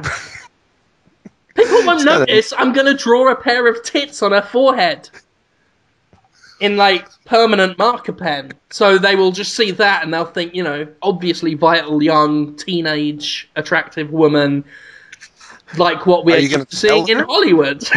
What? So that in the movie, she just has, like, a black magic marker drawing of tits on her forehead, and it's just unexplained. Oh, no, it is explained. Oh, okay. Is it good? Troublemakers are branded with a tattoo on their forehead, right? A big curvy W for Willem, and 2 circles in between the curvy bits to represent infinity for the eternal punishment that they get, okay? And that's what they get for first-time offenders, and then if they break the rules one more time, they will just be thrown out of District Defoe's butt down into the nuclear waste below, where they will obviously die from the fall. Right, sure. Well, even if they survive. Yeah. Well, the thing is, it is so nuclear outside of District Defoe that they will mutate as they fall, and it'll be a really cool effect as people grow, like, basically turn into a squid as they hit the ground, and because they've turned into squids, you know, their bones are, like, non-existent, so they survive, and below District Defoe is just a sea of squid, like, living in the air. What? They're just floating around, just like baking pies and getting married and having a life, just sea squids? No, they just scream. Squids? They just scream. There's so much scream. 90% of the audio of this movie is just going to be or it's going to be the most troubling auditory experience you can ask for. Don't forget that throughout the entire movie, just in the background, you can constantly hear I'm Willem Dafoe. I a giant metal head just looking Just around with those eyes. Red Yeah, glowing eyes. Because that's where the city's like furnaces are that power the city. They're in his eyes. And like the waste of the city comes out of his mouth, so he's got this big black smoking mouth and fiery eyes, and he's just going, oh, oh, I'm Willem Dafoe.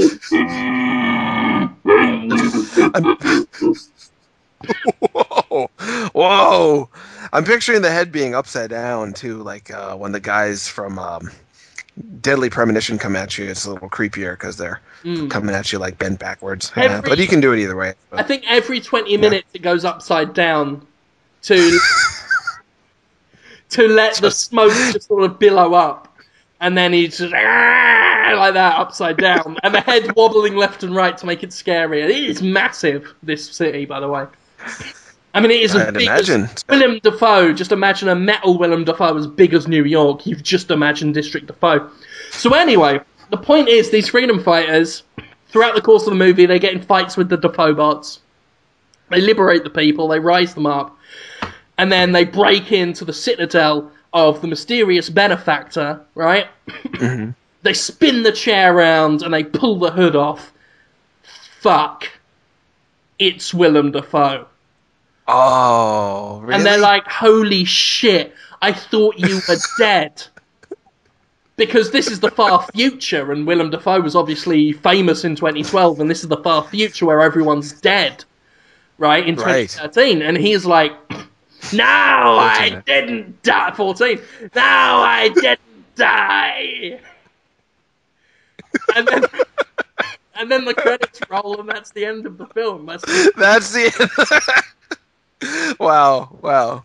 Is that letting someone know that you're alive or that you didn't die is, it's okay to do, depending on the conversation. But to end a movie on that, ooh, that's really going to leave people hanging. No, I'm alive. No, you got to get this right, because this is going to be quoted up there with, I am your father and whatever Indiana Jones might have said. Well, a famous movie quote like, I ate his liver with wine and some beans. Sure, I'll be back. He looks up, right, with a big grin, and his hands just sort of wave up and down. His hands wave up and down. And he pisses himself. What? Why? Is he scared, or is he just excited? To get inside their minds. It's a psychological trickery. And he goes, oh, I'm not dead. And then the credits roll. And he plays that theme tune from American Beauty so that the audience knows it was deep.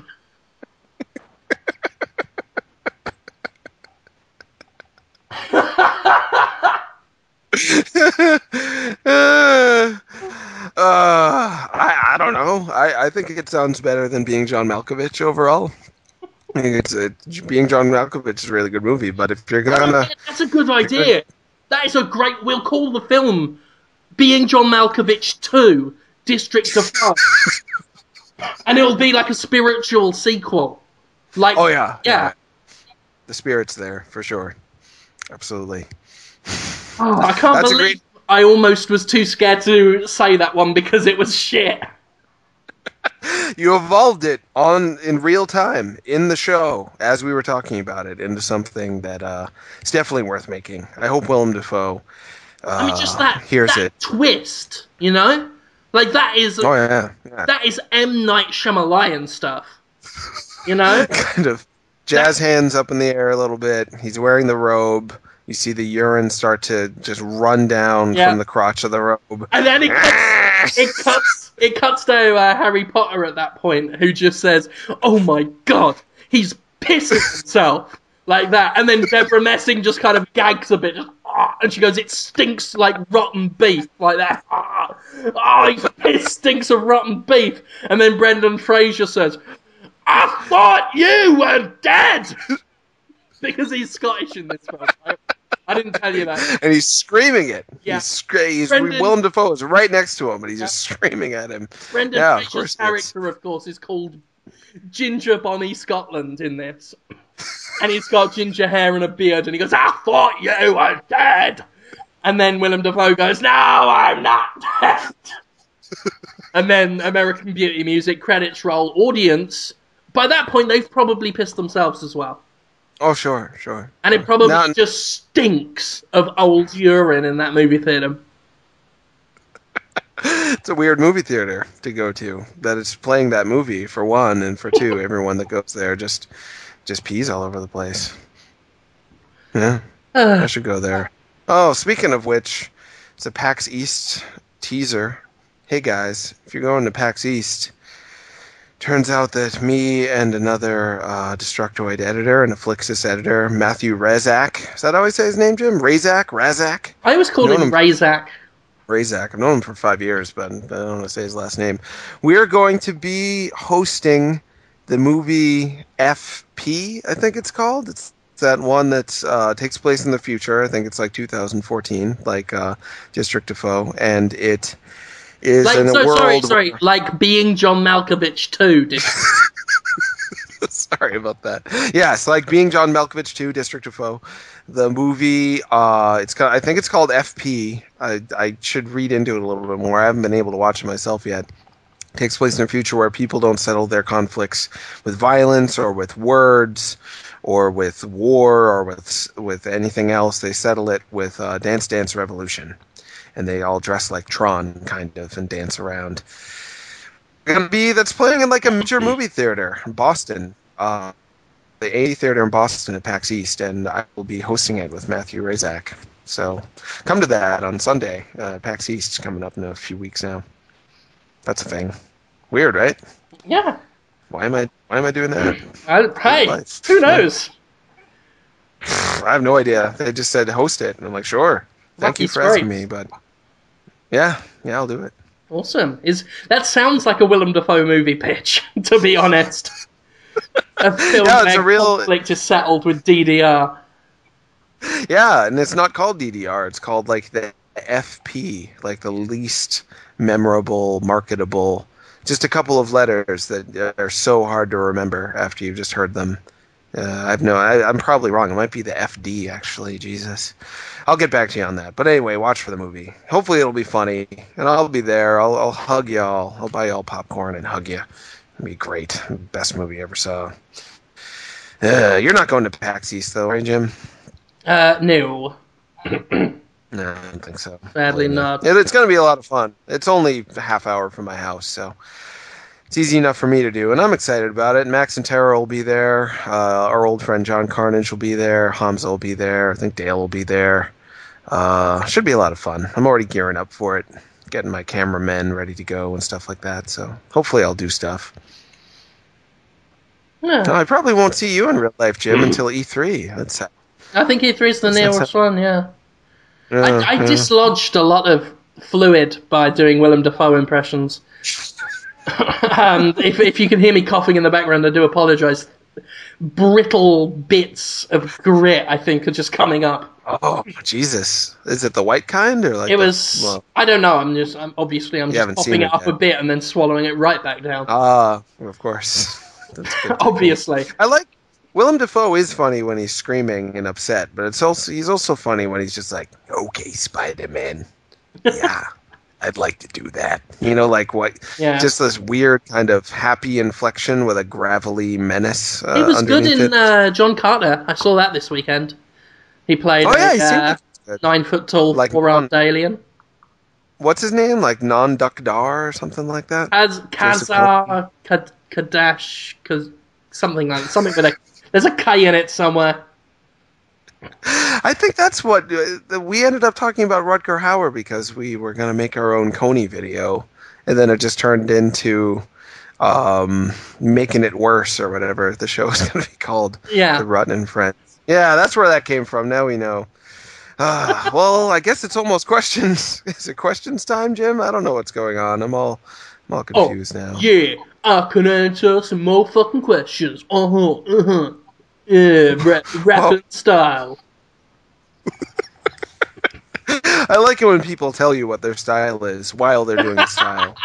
You know, I gotta rap to the beat. I know that you're rapping. You are rapping. I'm hearing you. I know, but I'll tell you. I think it's great. Anyway, yeah, let's do those questions. Hell yeah. Mr. Donut says, Jonathan Holmes, is it wrong that I want to be a baby again just because the thought of you cuddling and cradling me is a beautiful one? And then he guesses his real question is, will you and Jim finally get together and adopt me? Wow, that's awfully nice. Is it wrong? Was the question? The first part was, is it wrong for him to want to be a baby again so that you can cuddle and cradle him? No, no, that's very flattering. I like to try to um, nurture and support people, regardless of their age. So sure, if you'd be most comfortable being cuddled and cradled if you're a baby, let's do it. Let's make you a baby. But if you want me to just give you a supportive pat on the back and say, hey, keep doing what you're doing, buddy. I can do that too. Whatever works for you, I'll do it. No Ah. problem. Yeah, that reminds me. I don't want to say their name because in case this doesn't work out, I don't want them to get like hate mail and stuff. But someone who follows us on Twitter has offered to make a app about me, and I want it to be good. Their idea is that it's an app where you enter in what your problem is out of an algorithm of problems, like work problem, click on it. Boss is being a jerk. Coworkers don't like you. Don't get paid enough. That sort of thing. And then you pick one of the specific problems, and then my head suddenly pops up, and like a creepy Terry Gilliam animation gives you some supportive advice or affirmation. Oh, that's brilliant.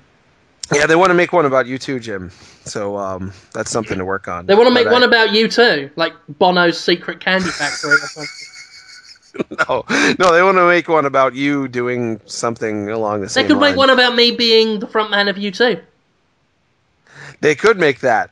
That would be quite a change up for U2 fans. There's a small, small portion of the population that would be really excited about that, and then a lot of people that would be somewhat put off. Because you have some things in common with Bono. I'm an arrogant, But egotistical prick. you wear sunglasses. I wear He wears stupid sunglasses. I do look You like a both have fat Bono accents. on any given day of the week. I think you have a lot of the same traits, but the vocal inflection is not quite the same. I think that would let some of the fans No, down. how about Others this? How about this, right? Yeah, I'm ready. Sunday, bloody Sunday, the sweetest thing. How about that? Indistinguishable. They would be pretty upset. Here's another one, right? Especially if Here's another one, yeah, right? please. Just in an interview, right? They'll be interviewing me. I'm here with Bono, and I'll be like, "Thank you very much. To Edge plays the guitar." Indistinguishable. Indistinguishable. It's like looking in a mirror, except you're Bono and you're looking at Bono. And Yeah. you're not looking in a mirror, you're talking. Other than that, it's exactly like looking in a mirror. Yeah, it's beautiful. They'd be mad, those U2 fans. I think we should. I'll work on that app though, just in case. Assuming that's what you want your app to be. Tell me if you think of some other ideas. We'll try to make you an Yeah, app. I'll do whatever. I'm all good. Yeah, yeah. You're almost always down. Yeah. Yeah. Ah! Ace Flibble says, if you include Oh yeah, Flipple. specials, lost episodes, and so on, this is technically the 200th episode of Podtoid. Apparently, this is it if you count like lost stuff and specials. And he says, any celebration plans? To which I answer, did you not just hear my picture perfect Bono impersonation? I think that's celebration enough, innit? I think that's a special enough occasion marker. Absolutely. Yeah, we've done it. We have celebrated ourselves as well as we ever could. We are even better for it as well. We're great and we know it and we showed it. So, yep, you're welcome. Fuck yeah.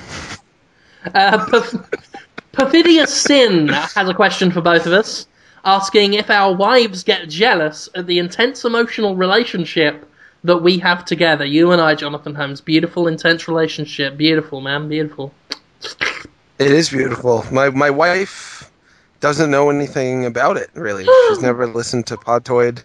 She knows I have one of your T-shirts, and like I keep it near my bed sometimes. And she'll be like, "What are you doing with that T-shirt?" I've been meaning to mail it to you since last year, Jim. I apologize.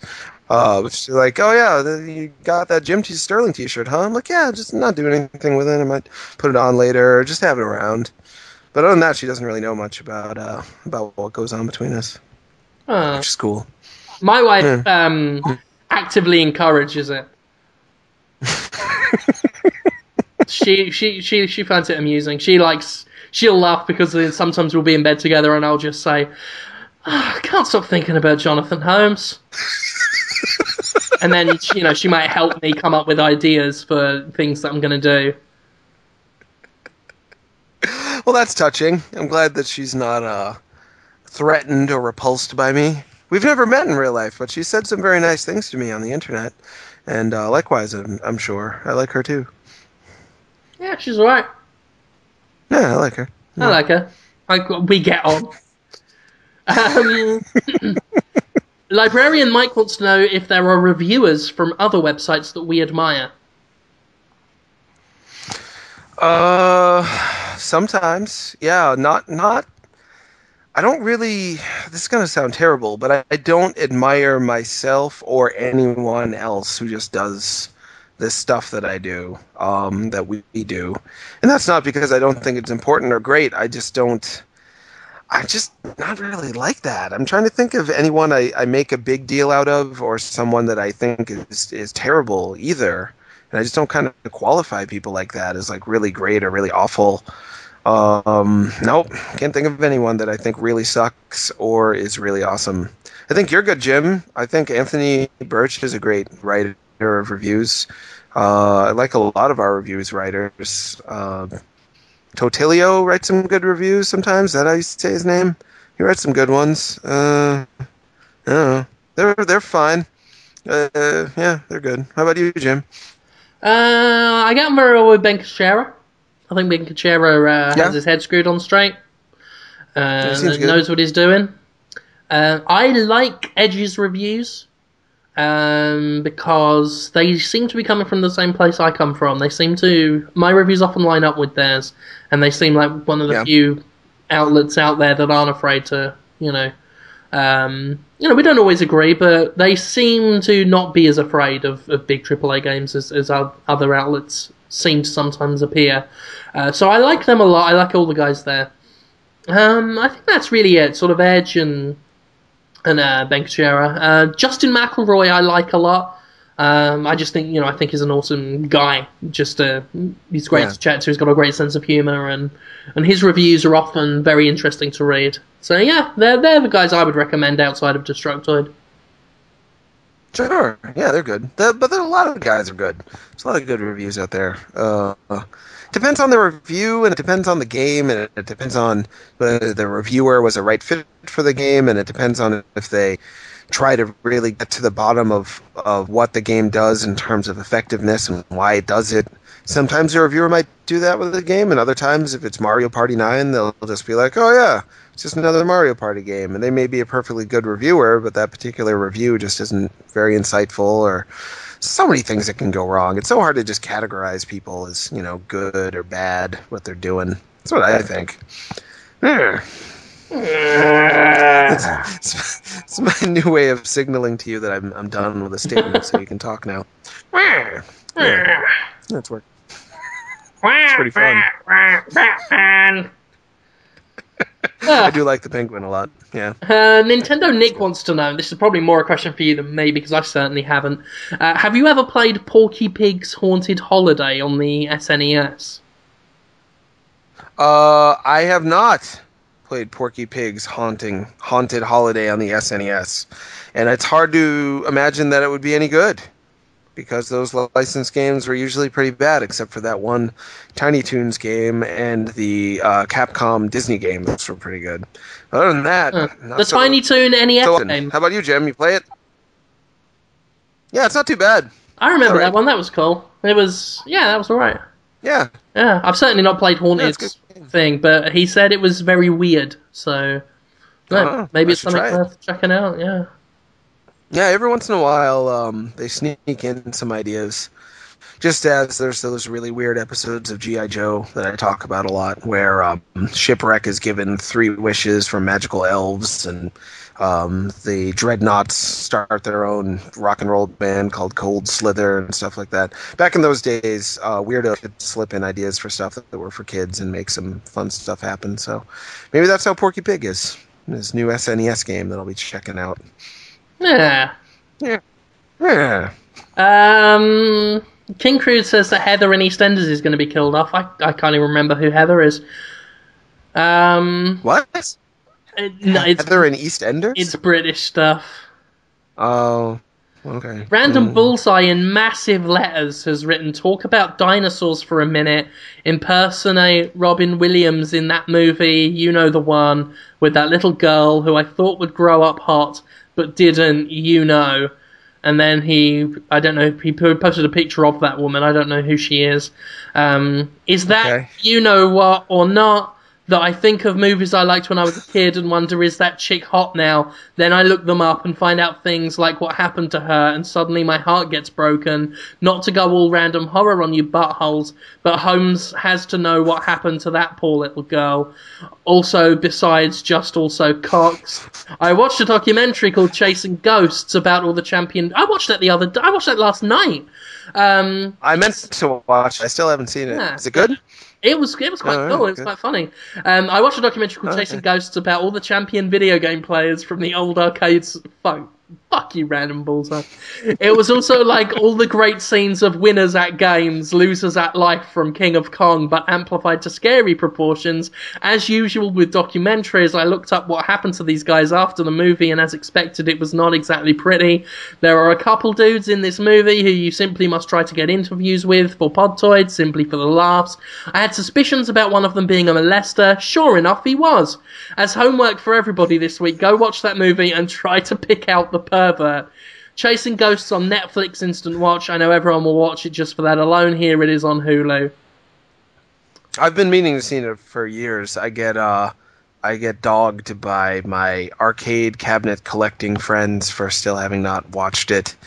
Like I'm not legit. Like I don't truly love arcade cabinets because I haven't seen it, and I've only seen King of Kong. Sellout. It's mainstream. Got to see Chasing Ghosts. So yeah, I'll watch Chasing Ghosts and see Yeah. who That's the weird child because molester is. But I yeah. randomly was watching it last night. We just stumbled upon it and found out obviously Billy Mitchell and What the Day were in it, and they're always good for a laugh. Mm-hmm. So yeah, Sure. watching I've heard that. it's good. Just never got to it. Yeah. All right, I'll watch that tonight. Fine. He wins. Roy I don't Schilt is believe in it again. everything that I read, though. Who, Moist Schult? Roy Schilt, who Who? calls himself Oh, Mr. Mr. Awesome. Awesome. Yeah, I fucking love that guy. I want to get him on Podtoid. That shouldn't be too hard. He's just got a Yeah. job somewhere and hanging out. Yeah, well, I'll track him down. Um, I was going to say that you can't believe everything you read on the internet about people being molesters and whatnot, though. You really got to check with the local registry. Look up in the, as you know, the sex offenders board. I've looked up many people on there to see if their level of sex offense is in fact what they claim that it is, and they're pretty accurate on that website. It's the only place you can really go to really see who your local pedophiles are. Jim. Yeah. Yeah. One more, I think. Sure. And that would be Jopan says, I'm going to change his question just a little bit. He wants to know what the unintentionally sarcastic old man might say about Mass Effect 3's ending. Oh boy. And he said just say it about the ending being awesome, but I want him to address the fans' concerns about Mass Effect 3's ending. Okay. End scene. Oh, so you guys bought a video game and you played it to the end, and then something happened for a few minutes that you didn't like that much. That sounds really hard for you to cope with. I hope that they make it up to you by giving you a new game for free with all this stuff in it, with the magical fantasies that you enjoy. They owe you. They owe you so much for all the suffering. I hurt my stomach. 1 sec. Ah, it's cramping up really bad. Oh, for some reason my middle to the left stomach muscle is is spasming. Oh, that's good enough, I think. That was it. I probably went on for a little too That long. did Yeah. well. Okay. Oh, always good for a visit from the unintentionally sarcastic old man. Yeah. He didn't. I'm still working on it. He didn't sound as sarcastic as I would have wanted. There was one point he did. He I'll sounded get like it. an old man, though. All right. Yep. So I'm halfway there. Thanks, Jim. Oh, living on a prayer. See, my Bono impersonation is perfect. You sounded exactly like him. You did. Yeah. Yeah. Ladies and gentlemen, thank you once again for spending all your time with us on Podtoid. I've been your host, Jim Sterling, which I probably should have said at the beginning. I don't think I introduced us. Doesn't matter. They know who we are. And I'm joined, of course, by Jonathan Holmes, who was also talking for the bits when I weren't talking. Yikes, I talked a lot in this episode. Sorry about that, guys. Hey. Yeah. If it's not you, it's me, so... Yeah, so either way. Pick your favourite and be happy either way. Oh, yeah, that's a good attitude. Absolutely. Good positive attitude to have in the world. Yeah, and don't complain about Mass Effect 3's ending, because the endings of every Podtoid for the past, since we rebooted, have been worse. Because it gets awkward and I forget the things I meant to say. Jonathan Holmes, you got anything in the pipeline that we should all be reading, watching, looking at, listening to? Well, I'm hoping to get this Metal Gear Solid Snake Eater 3D review done for Thursday at the very latest, and then I'm also working on reviewing Mario Party 9 and Mortal Kombat Collection, which is basically I kissed those two games. Did you? Before I mailed them to you, I gave them really passionate kisses. I just got them, and I'm starting in on them while I'm finishing writing. Did they smell of my stinky kisses? I didn't smell them that hard, but I still have the shrink wrap, so I'll give that a whiff and let you know. So yeah, I'm working on that, and we've got a special guest on my weird show, Sup Holmes, a guy named Philip Tibetowski, who's working on Octodad. You know Octodad, Jim? I have certainly heard of it.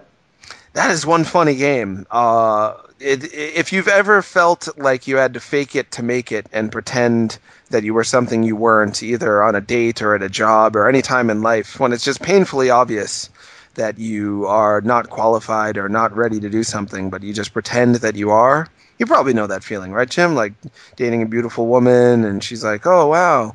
You're such a good match for me, and you're thinking to yourself, I'm not good enough for this woman, but I'm going to pretend I'm confident and that I'm great. She's going to love me. You know that feeling? Every beautiful woman I've dated, I've been like that.